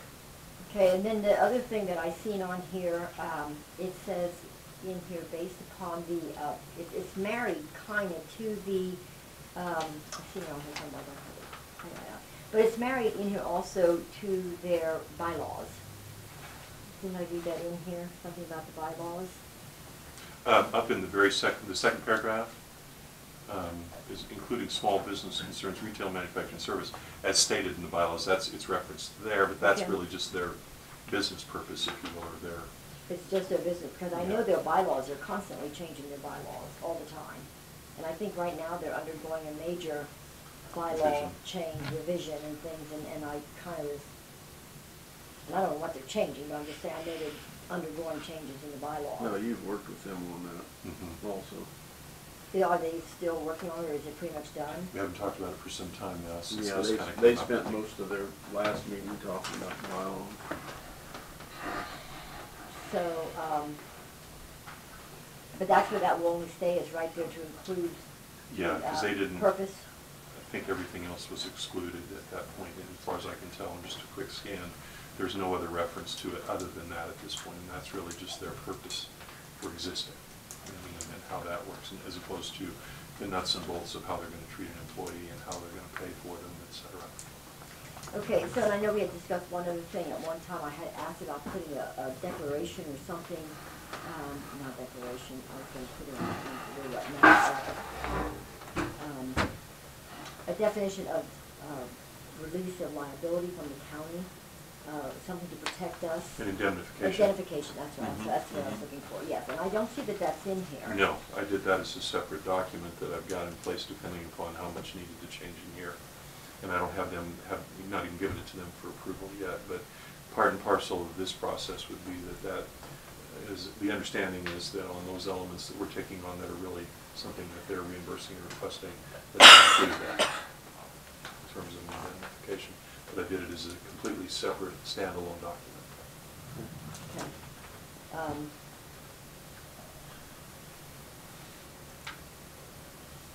It's a lot of documents, huh? Mm-hmm. And again, you can try to go ahead and do it all in one. It starts to get lengthy, and then you start having a lot of the what-ifs. that may or may not apply. So from what Clint had prepared, I thought, okay, a few paragraphs basically spells out what they're intending in terms of this assistance with the pay. The rest of it's going to be, depending upon who you hire and what you have them do, what the job description is, and how you want to have that function, there are going to be some other things that are probably going to be explicitly needed. One of them being like that, when we discuss that, there may be some changes to how the compensation is calculated and done, and all of that, depending upon what their function is and how they work. Calculated? By that I mean in terms of whether we're going to go ahead, whether it will include travel and transportation expenses, whether it's something that's really part of our manual in terms of an employee who would have that benefit separate and apart from what they do in their day-to-day instructional job description. And that's in fact one of the things that we had discussed at one point in time when I brought up some of the policies, that the employee pays for it and then we reimburse. And so we didn't even finalize that yet as far as changing the county yet. Yeah, but we do have a policy in place right now. Right, I And realize that, but. they would be bound by that in its current form, as well as any changes, just like any other employee, based on how this has been done. Okay. But this statement here, to me, is kind of troubling, because either they are or they're not, you know. And when you just say shall not be benefits, considered, they did leave it. yeah, that one's. Yeah, I agree with you. I think probably we do need a little bit of additional attention to that one in the third paragraph down, that last sentence that you started with in terms of this discussion. Yeah. Because this shall not be considered an employee, shall not be considered a covered employee, shall not be considered, certain other things. But it's as Tina was just saying, I think it's either it is or it is not if we're going to do this. Or you're going to have to say what benefits. Yeah.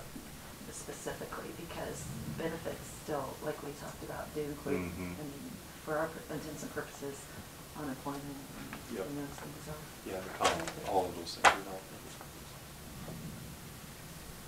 So then by doing this, and this is just a general question, it's not in here at all, if something would happen to one of these employees, I don't know, let's just say the director that they hire slips and falls and hurts herself and takes out on workman's compensation, and the county's hung for that then, right? Yeah, because it's considered an employee, so it's going to run under a policy. Okay. That's the questions I had. So you're going to make some revisions on this? Yeah, it sounds like I'm going to need to. Okay. Is Yeah. that something like that being reimbursable then from MCC? With that indemnification provision, it is. Right. Yeah. Okay, and we will include that in this. Okay, so then we'll wait till you revise this. Okay. Okay. Yeah. This I was hoping I'm was sorry. doable, but it's But not. I'm No, it's a pleased. good question. I mean, and again, the whole function of this is to make sure that you guys are very clear on what it is you're agreeing to do. And that they understand too that it's got a limitation to it. And it's difficult. I knew that from the first day we talked about this. They're like, okay, we are, but we're not. And we will, but we won't. It gets to be tough. So, Yes, okay. it is very tough. Some more changes. Sounds like a mistake for a politician. I know, we will, but we won't. Okay, so that was my questions on that. Thank you. Okay. Okay, so now, you said we're going into executive session? Okay. Diana, just the doc, did you guys bring that up too for the legal thing? The what? The doc at the. Doc. I've got that on the Well, yeah, list. he's going to talk to Isaac about that. Oh, Oh, he okay. has one already planned. We already did talk about that. Okay. Yes. Okay. So, we're going to move to go into executive session with Mr. Jantz and the commission. Does Tina need to be in, Mr. Jantz? Tina, pursuant KSA 754319B, for consultation with our attorney, possibly about secret, I'm sorry, no, about pending litigation. Litigation, but wants to be secret. Yes. Whoa. 10 minutes should be For approximately 10 minutes. Do I have a second? Same person who prepares our budget, audit our budget. What do you think about that? I know in other boards that I'm on, where we have large budgets, that is the case to where we have not the same person who prepares it, does the auditing. And it works, I mean, it's just like so transparent. In that firm, you mean you have two separate firms? Yeah. not two separate people, because we don't have the same people within the Right, firm. right, but it's Okay. it's a different firm, yeah. Just clarifying it, because that's not the way you said it. No, but, Yeah, they're that's different okay. firms. One firm prepares and works with us on it, and then the other firm comes in and does the audit. I'll give you the legal answer to start with. It's not mandated that you have to separate that to that degree. Okay? Then the pragmatic answer. Is it a good idea in some cases to have someone else oversee what was done by another? Yeah, it always is. Just because in those circumstances they might see something or catch something, and it's two sets of eyes from two different perspectives objectively. Dollar-wise, it's almost always the same. Yeah, I was going to say your cost factor can sometimes be a little less if it's merged.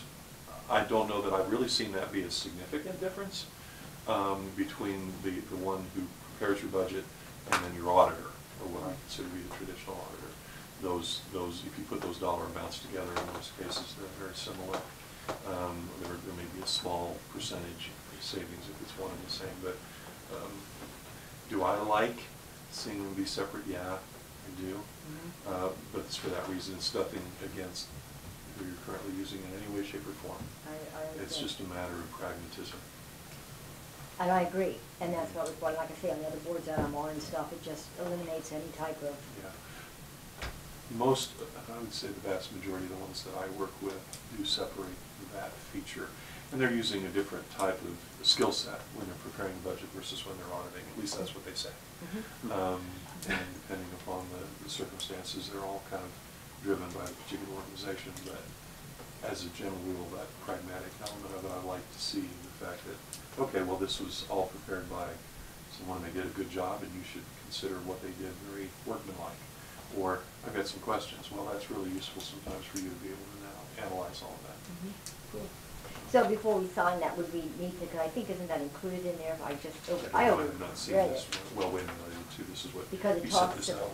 about- It talks about 2000, up to 2000, I think 2020, about them being the auditor and the budgeting, and I'm just wondering if we should maybe... It looks that way, because we're still...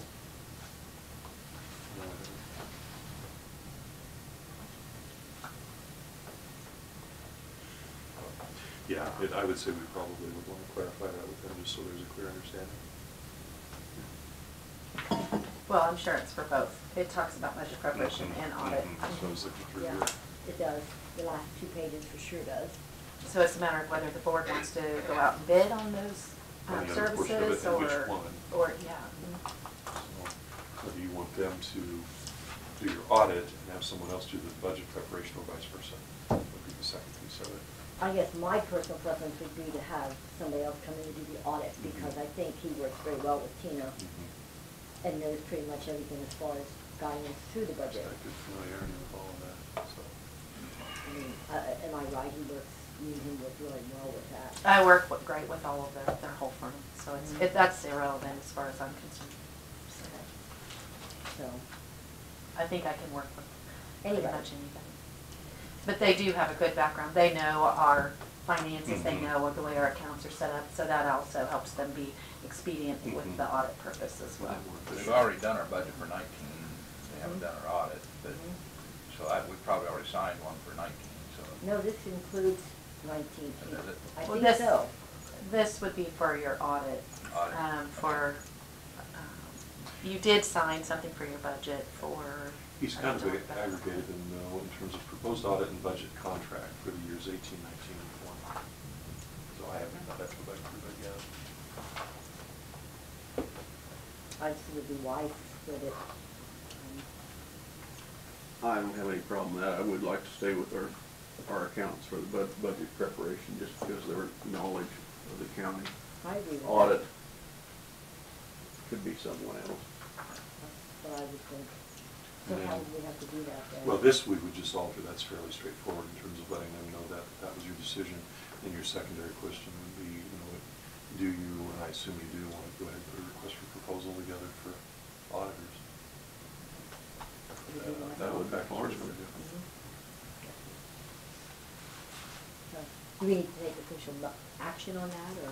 Or at least direction to prepare something to that effect, and you could approve that proposal and let it go out all at the same time. Okay. just so I think a simple motion vote to do what you said, if that's what the board wants to do, to stay with Swindle Jansen Yeah. for the budget, Budget or to preparation. seek a proposal for just that, It's because in that that could range. change something. Yeah. Sure. Okay, so I'll go ahead and make a motion then to stay with Swindle, Jansen, Hawk and Lloyd, LLC for the preparation and working of the budget, purposes, and to seek bids for another firm to conduct audits for the county of Marion County going forward. Do I have a second? Second. Second by Kent. All in favor say aye. Aye. Aye. Opposed, same sign. Aye. Opposed by Randy.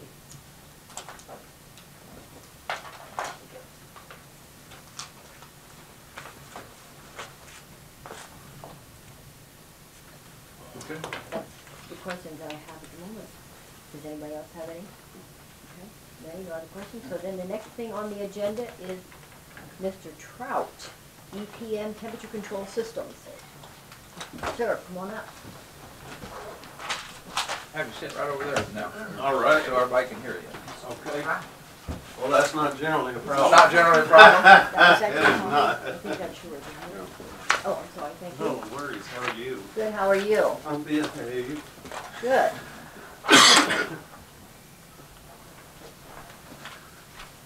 Okay. Last time I was here, you had asked me to look at energy usage and via what we call a feasibility study, which is a fire from the hip approach. It is very generalized.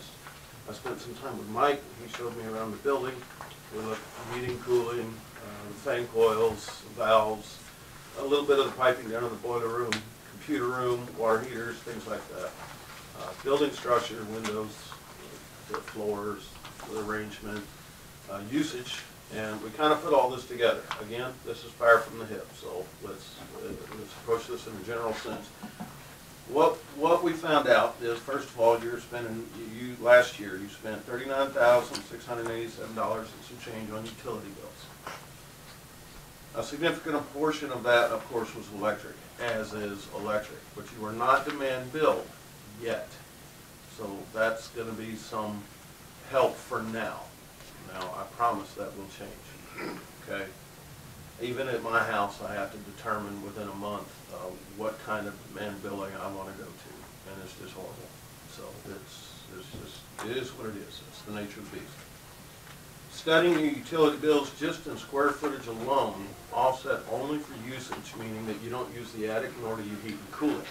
Things like that. The boiler room stays hot whether it's air conditioning or heating because of that mechanical equipment, and it's not cooled. So offsetting for the space that is conditioned, you are using, which wasn't much by the way, you are using 87.4 kilobTUs per square foot per year. You convert your natural gas and your electric and demand, which you don't have any, to kilobTUs, and you're using 87.4 kilobTUs per square foot per year.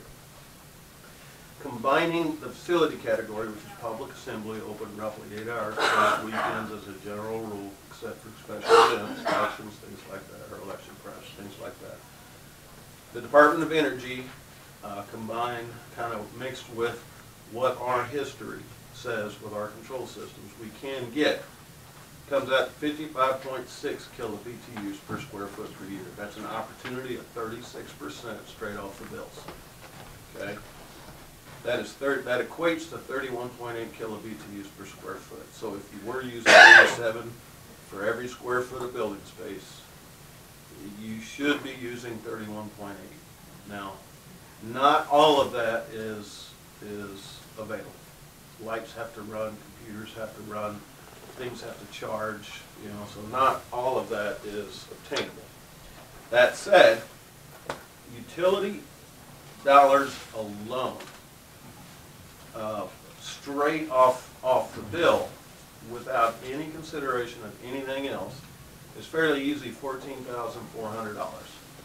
However, with monitoring, i.e. running equipment when it's not supposed to be running, not running dual equipment when you can use one, things like that, anticipation, not turning it on at 5, but today's 6, tomorrow 6:30.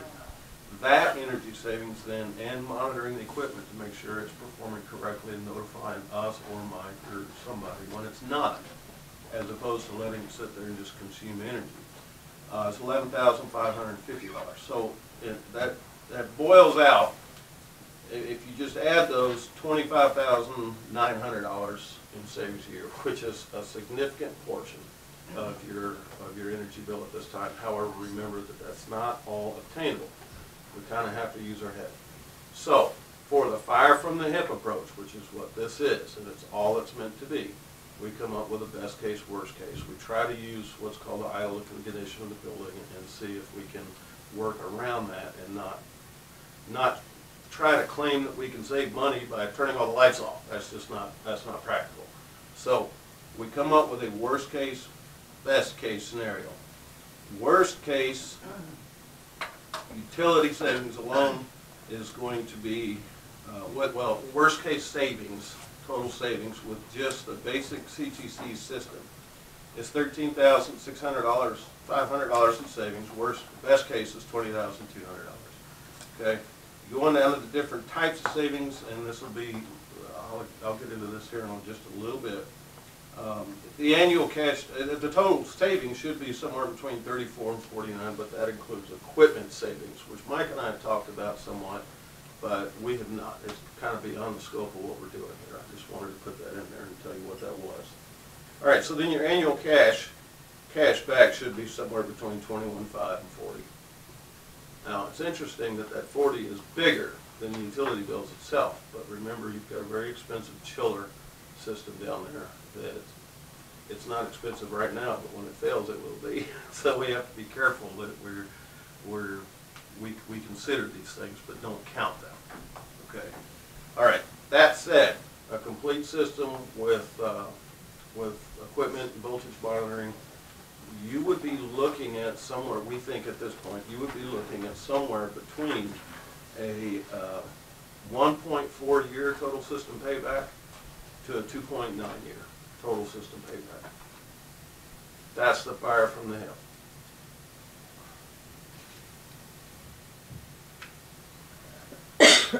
Now this is not, if you recall from our last conversation, this is not a direct digital control system. This is a CTC system. It replaces everything. You keep the original equipment and the equipment safety, the heating and air equipment, the fan coils, the chillers, the boilers, the valves. You keep all of that. Everything else comes out. This becomes the control system. All So right? you're talking about there would be no temperature control in any of the offices. It would be, how does that accomplished? All of these thermostats and override timers and time clocks and extra relays, they would all come out. Everybody would have, everybody that wants one would have a sensor and a control point in their room. If it would work just like at home. If you're hot, turn it down. If you're cold, turn it up. And that is handled though off-site somewhere? No, everything is in this building. I see what you're saying. No, we do not have a maintenance contract, and you do not have to call us on the phone. If you want to change something, you change it here. For example, if your boardroom today was hot, you would turn that down. If it needed additional cooling from looking at everything else that's on this fan coil unit here serves about half this wing. So if there was enough demand for cooling, then it would do it. When we get into commission rooms, boardrooms, we get into strange software, for example, or custom software, which is what CTC is. Everything's custom. We only work in this building. So you could reach up and hit that button and say, hey, I'm on board. And this becomes the sensor. Or it might just be counted twice, whatever needs to be done. So then you would get your cooling. But no, everybody would have a slide, everybody would have their input, and they would operate off of parameters that Mike would put in. Or Gina. Yeah, or whoever, exactly right. Exactly right. This would work as you want it to work. We do not have a maintenance contract. You are, unlike a DDC or most DDCs, you would not be required to call us every time you want to change the temperature or a time schedule or how a boiler integrates or when it's time to use the chiller. You don't have to call us. The training is always free. We always show whatever it is you want to know. So whatever the county wants to learn, we teach. There's never a charge for that. As well, if you were saying Tina would be one of the system operators, that would be awesome. Tina would not need to call us. As well, if Tina did need to call us, got in there and forgot something, or we had covered something, there's no charge for the phone call. Well, see, we don't have a maintenance contract. That is not how we make our money. We make our money one time. All right. For this reason, for these 87.4 kilobTUs versus the 55 kilobTUs, what it should be, or what we think it should be, I got to, initially, I almost always, when I see high savings like that, or opportunity like that, I almost always think there's something obvious being done wrong, and I'm going to wind up saying no to the commission. I don't recommend you go. But he has already got mechanical that takes care of the equipment. There's nothing seemingly, or obviously I should say, wrong with the equipment at this time. He's already doing night setback. He's already got night setback thermostats, which by the way will go away. CTC uses the same one for daytime, nighttime, just different settings. So he's already doing everything right. So then I have to come back and look a little further. All right. The look a little further, I have some ideas on where this opportunity comes from. I've already discussed some of them with Mike, but at this point in time, all I can really say is efficient operation of the existing equipment, specifically that chiller, or I should say especially that chiller. There is a fair amount of opportunity in regards to just the chiller alone. Okay, but you can't manage how much current, how much electricity a chiller uses when it's running. And you can only manage how much it's off to some degree, because you have to cool the building, obviously. So what you do is you indirectly manage the chiller by managing the load on the water in the chiller and the dew point in the building. If you lose the dew point, you lose the building. If you lose the building, you lose your savings. You cannot put enough energy into the building to get it back until it gets nighttime and it cools off, it dries out a little bit, and it continues to run. All these things have to be thought about. As well, the next step would be to make sure that that 55, or how much of that 55 is obtainable. I'm sorry, it's not 55, it's 31.8 of the savings opportunity in kilobTUs per square foot. How much of that is obtainable by the CTC? We know, or we're fairly certain we know, that if you were to put a DDC system in here, it will actually go up, we think, to 93 or 94 kilobTUs, which is significant. So, that said, I had to decide whether or not I would then recommend the full engineering. But once I found that Mike's not doing anything wrong, and there's no significantly broken equipment, there's no artificial load being imposed on the equipment or its usage in way of demand, that the only way we're going to know this is preliminary engineering, and that would be the next step. Okay, no cost for the preliminary engineering. However, just like this, I'd be happy to do it. All right, no cost to the county to do it. No expectation to continue. However, I'm going to tweak that a little bit. Before I said no expectation to continue, because honestly, in a limestone building like this, I wasn't sure that the opportunity, honestly, I didn't need the opportunity to be as high as it is.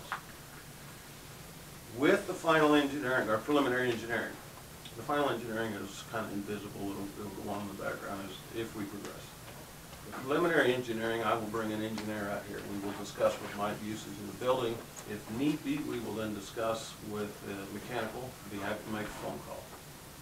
But we will wind up in our office, in our engineering office, sitting down with several engineers and looking very hard at how we would design the system, what software we would need to write, if there's anything special, like, commissioner's meeting room, if there's anything, our courtrooms, those are usually special circumstances. We would need to write specific software for that.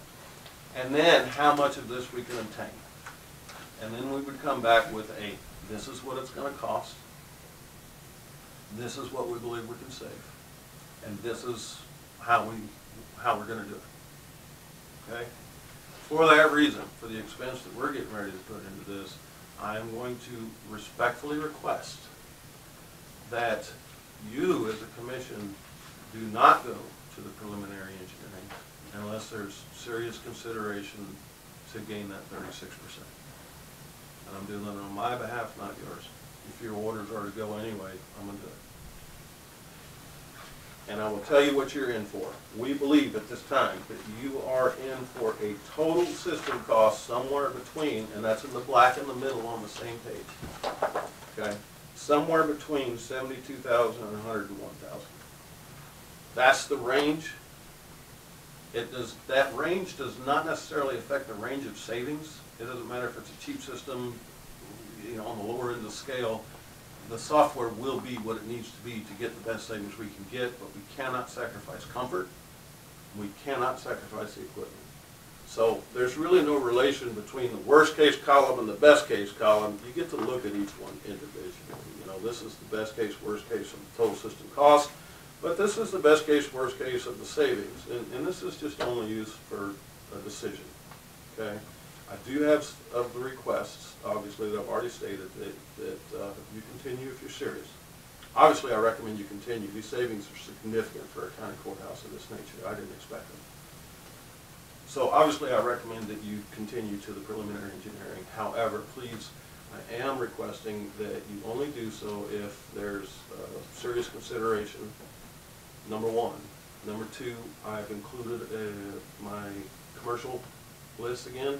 But I've gone one forward than that is in the very back are 2 sheets, and they're right down the road from here. And those are the aggregated summaries of Hillsborough's and Peabody. I understand that one of the commissioners lives in or around Peabody and might know the superintendent. Mike lives in Hillsborough and would know maintenance out there. And I can, of course, introduce him to Ron and everything. So everything we do, from here on out, we have to be, I insist that we be 100% straight. I don't advertise in the newspaper, I don't advertise on the radio. This is where I get my advertisement, that list. On that list, it is not all of my customers by any stretch of the imagination, but it is the current list of people that are willing to accept phone calls. You may recall that I mentioned last time the list changes. People get tired of taking phone calls. I take them off. And then they want back on. There's no incentive to them. We don't pay anybody under the table. They don't have any incentive other than the fact that they like us. They don't get steaks for Christmas or anything like that. We just don't play that game. We never have, we never will. If that's what is required, you'd be surprised, maybe you'd be surprised, you might not be, how often that is required. I just walk away. People shouldn't treat each other like that. My question to you is that the other figure cost you have in here was just using, not replacing any of our boiler, not replacing our cooler or anything like that. That's just controls for $101,000. Is that what you use? That's correct. Worst case, best case at 72? That's correct. Okay. Yeah, we use your existing equipment. Yeah. And the Peabody situation, I'm looking back at Hillsborough's too, but it was after the school. Is that how old the school was? That's what it was put in when the school was on the Peabody deal? That's when we put our system in. Yeah. That was brand new equipment back then. And well, now see, that was Peabody. I remember Peabody, of course. I was around by then. I remember them all. But Peabody was interesting. They had a direct digital control system. I'll try to do this in 30 seconds. They had a direct digital control system. They got tired of their maintenance contract. They stopped paying their maintenance contract. This was superintendent previous to what purchased our system. okay. So before that superintendent that bought our system, they got tired of the maintenance contract. They stopped paying for the maintenance contract, and guess what? The only way you can get service is get on the internet and buy these parts for an extreme markup. And a school can't afford to do that. It's crappy that you would expect them to. Yeah. All right? They don't have that. So, I mean, the state would wind up buying it if anything. So it was a bad deal. They did have somebody on the board, and let me see if I can do this right, whose wife worked for Johnson Controls, which is the system that was in that high school, in both buildings, that worked for Johnson Controls and promised to have a quote to revamp it, but she was almost entirely hospitals down there in Wichita because they've got tons of money.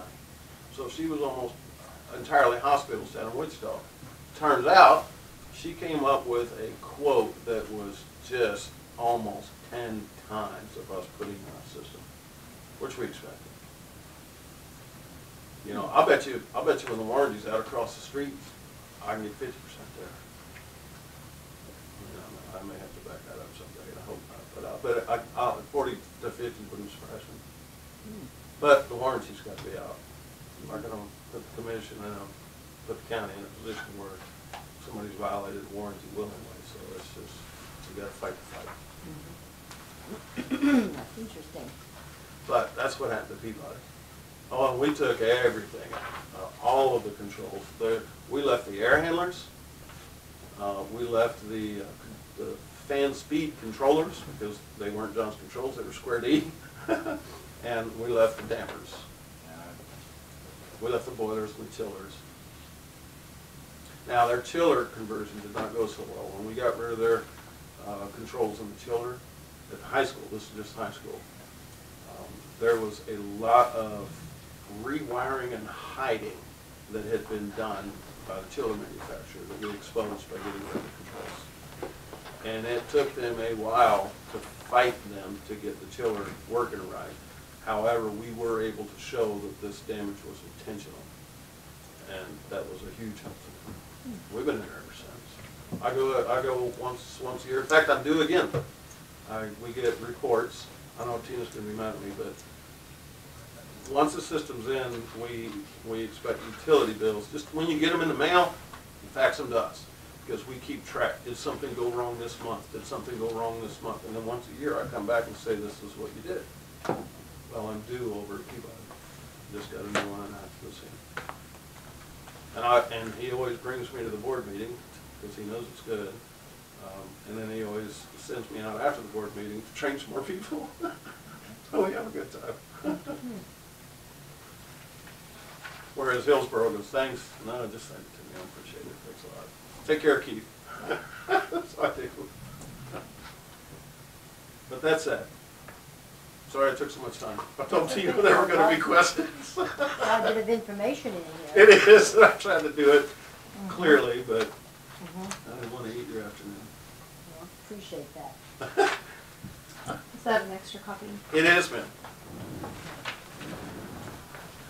The information at the very front is just my fire from the hip, you know, half an afternoon narrative to give the guys up in Fulton, the engineering office, something to go by and make sure that 55, they're okay with that. That's all that was.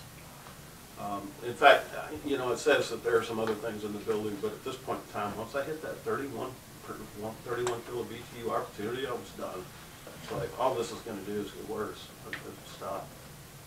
So I know for a fact you've got like a 45-gallon water heater on this floor alone that's not in there, and it's electric.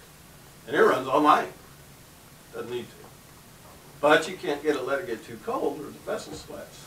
And you have to find a heater in 10 years. So a 10-year heater ought to be a 30-year heater. A 30-year boiler ought to be a 60-year boiler. I mean, just take care of it. That's all I got. Anybody have any questions for him? Do you have any questions? Ken? No, Do you have any questions, Randy? Mike there spent some time with Mr. Trout. Do you have any questions or comments? No, personally, I'm interested to talk to Keith Gosen and KVK, who services our current system. Tina knows all that. Really, where he used my name here, it really should have been Tina. She's the one I just go around here. But no, it sparked my interest. I first thought we were talking more like what the jail had been, and I've kind of come over the last today really to realize, okay, this is something different. Tina handles KVK? Well, there are service people here. Well, I understand that. Well, so It's all under her authority. I just work under. My apologies. I hooked up with Mike and we went full speed. Mike is great. Yeah. Okay, how would you like me to follow up, find out if you would like to do the preliminary engineering? Well, I would like to take this and read it and study Okay. a little bit, and we'll have Tina get back with you if Wonderful. once we decide what we want to do. All right. How's that? That's good. Okay, thank you. You bet. Have a good day. You too, sir. Thanks for your time. You're welcome. And Tina, thank you for the bill. Sure. So we've come to the end of the agenda. You do have applications to review for open positions. Okay. So, does anybody in the audience have anything that they want to bring before the commission at this time? Jesse, you have copies? Yes. Okay. I don't have the time to write down those locations, Oh, that's, but if you wanted to look at the map on that bridge book that I provided you guys earlier this year, yeah, that will have it in the back on those maps. okay. So the stars are the ones that you select. Stars are the ones I selected, and then on the far right column is the fracture critical bridges. I see, okay, thank you. Those fracture criticals get inspected once a year, so. Okay, all right, thank you very much They for don't that have information. locations on it. And also, I need to let the I need to let them know how many of you are attending that senior citizens meal on the 18th. I've already got Kent down. You were gonna check Diane because you had a conflict. I do, I have my I have my juvenile detention, I'm really pretty Yeah, that's- punctual on that, I think I'm gonna We do it are, that way. I think I'll let Kent go ahead and We do the started senior it, thing, if that's we had to okay. pull off, Okay. and we'll get back on. Is that a rock All job? right, I'll get you. Get me later. It's to be a rock. Okay. We're not gonna go out there in this kind of weather. We're gonna What's left, we'll talk about. Oh, okay. So we will get back on it. Okay. See if I can buy the press for one. Okay, so does anybody else in the audience have anything they want to bring before the commission at this time? Mike, you sat there awful quiet, you have nothing? Okay, and nobody else? Hearing nothing? Yeah, you mentioned one thing though in this last guy did. I don't know how many of you guys are getting that, but this demand in Peabody, we've been asked to make a decision what we're doing. And I can tell you just what he said, it can cost you some money on electricity.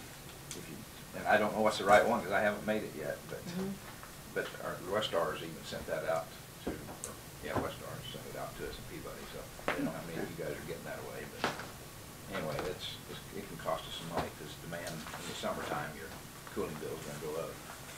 That's what it's about. Cool. Yay. Okay, so Ken, do you have anything? Nope. Mr. Jans? Tina? Nope. Make a motion to adjourn, we're gonna stay afterwards and do, I would just say you do that in executive session during the meeting. okay, Take an executive session to review those applications. okay, and they are for which ones? Well, you have planning and zoning, which you've already looked at. You need Yes. to just determine, a consensus on interviews. Yes. And then EMS director. Okay, That so closed we want to stay Friday, and do so. those now? We can, I mean, I'm fine with it. Can you stay a little while longer? Okay. I can only stay till 12. Well, So okay, that I'll gives have us to come an back, hour. I'll probably have to come back in and review some of this stuff on my own. Can we,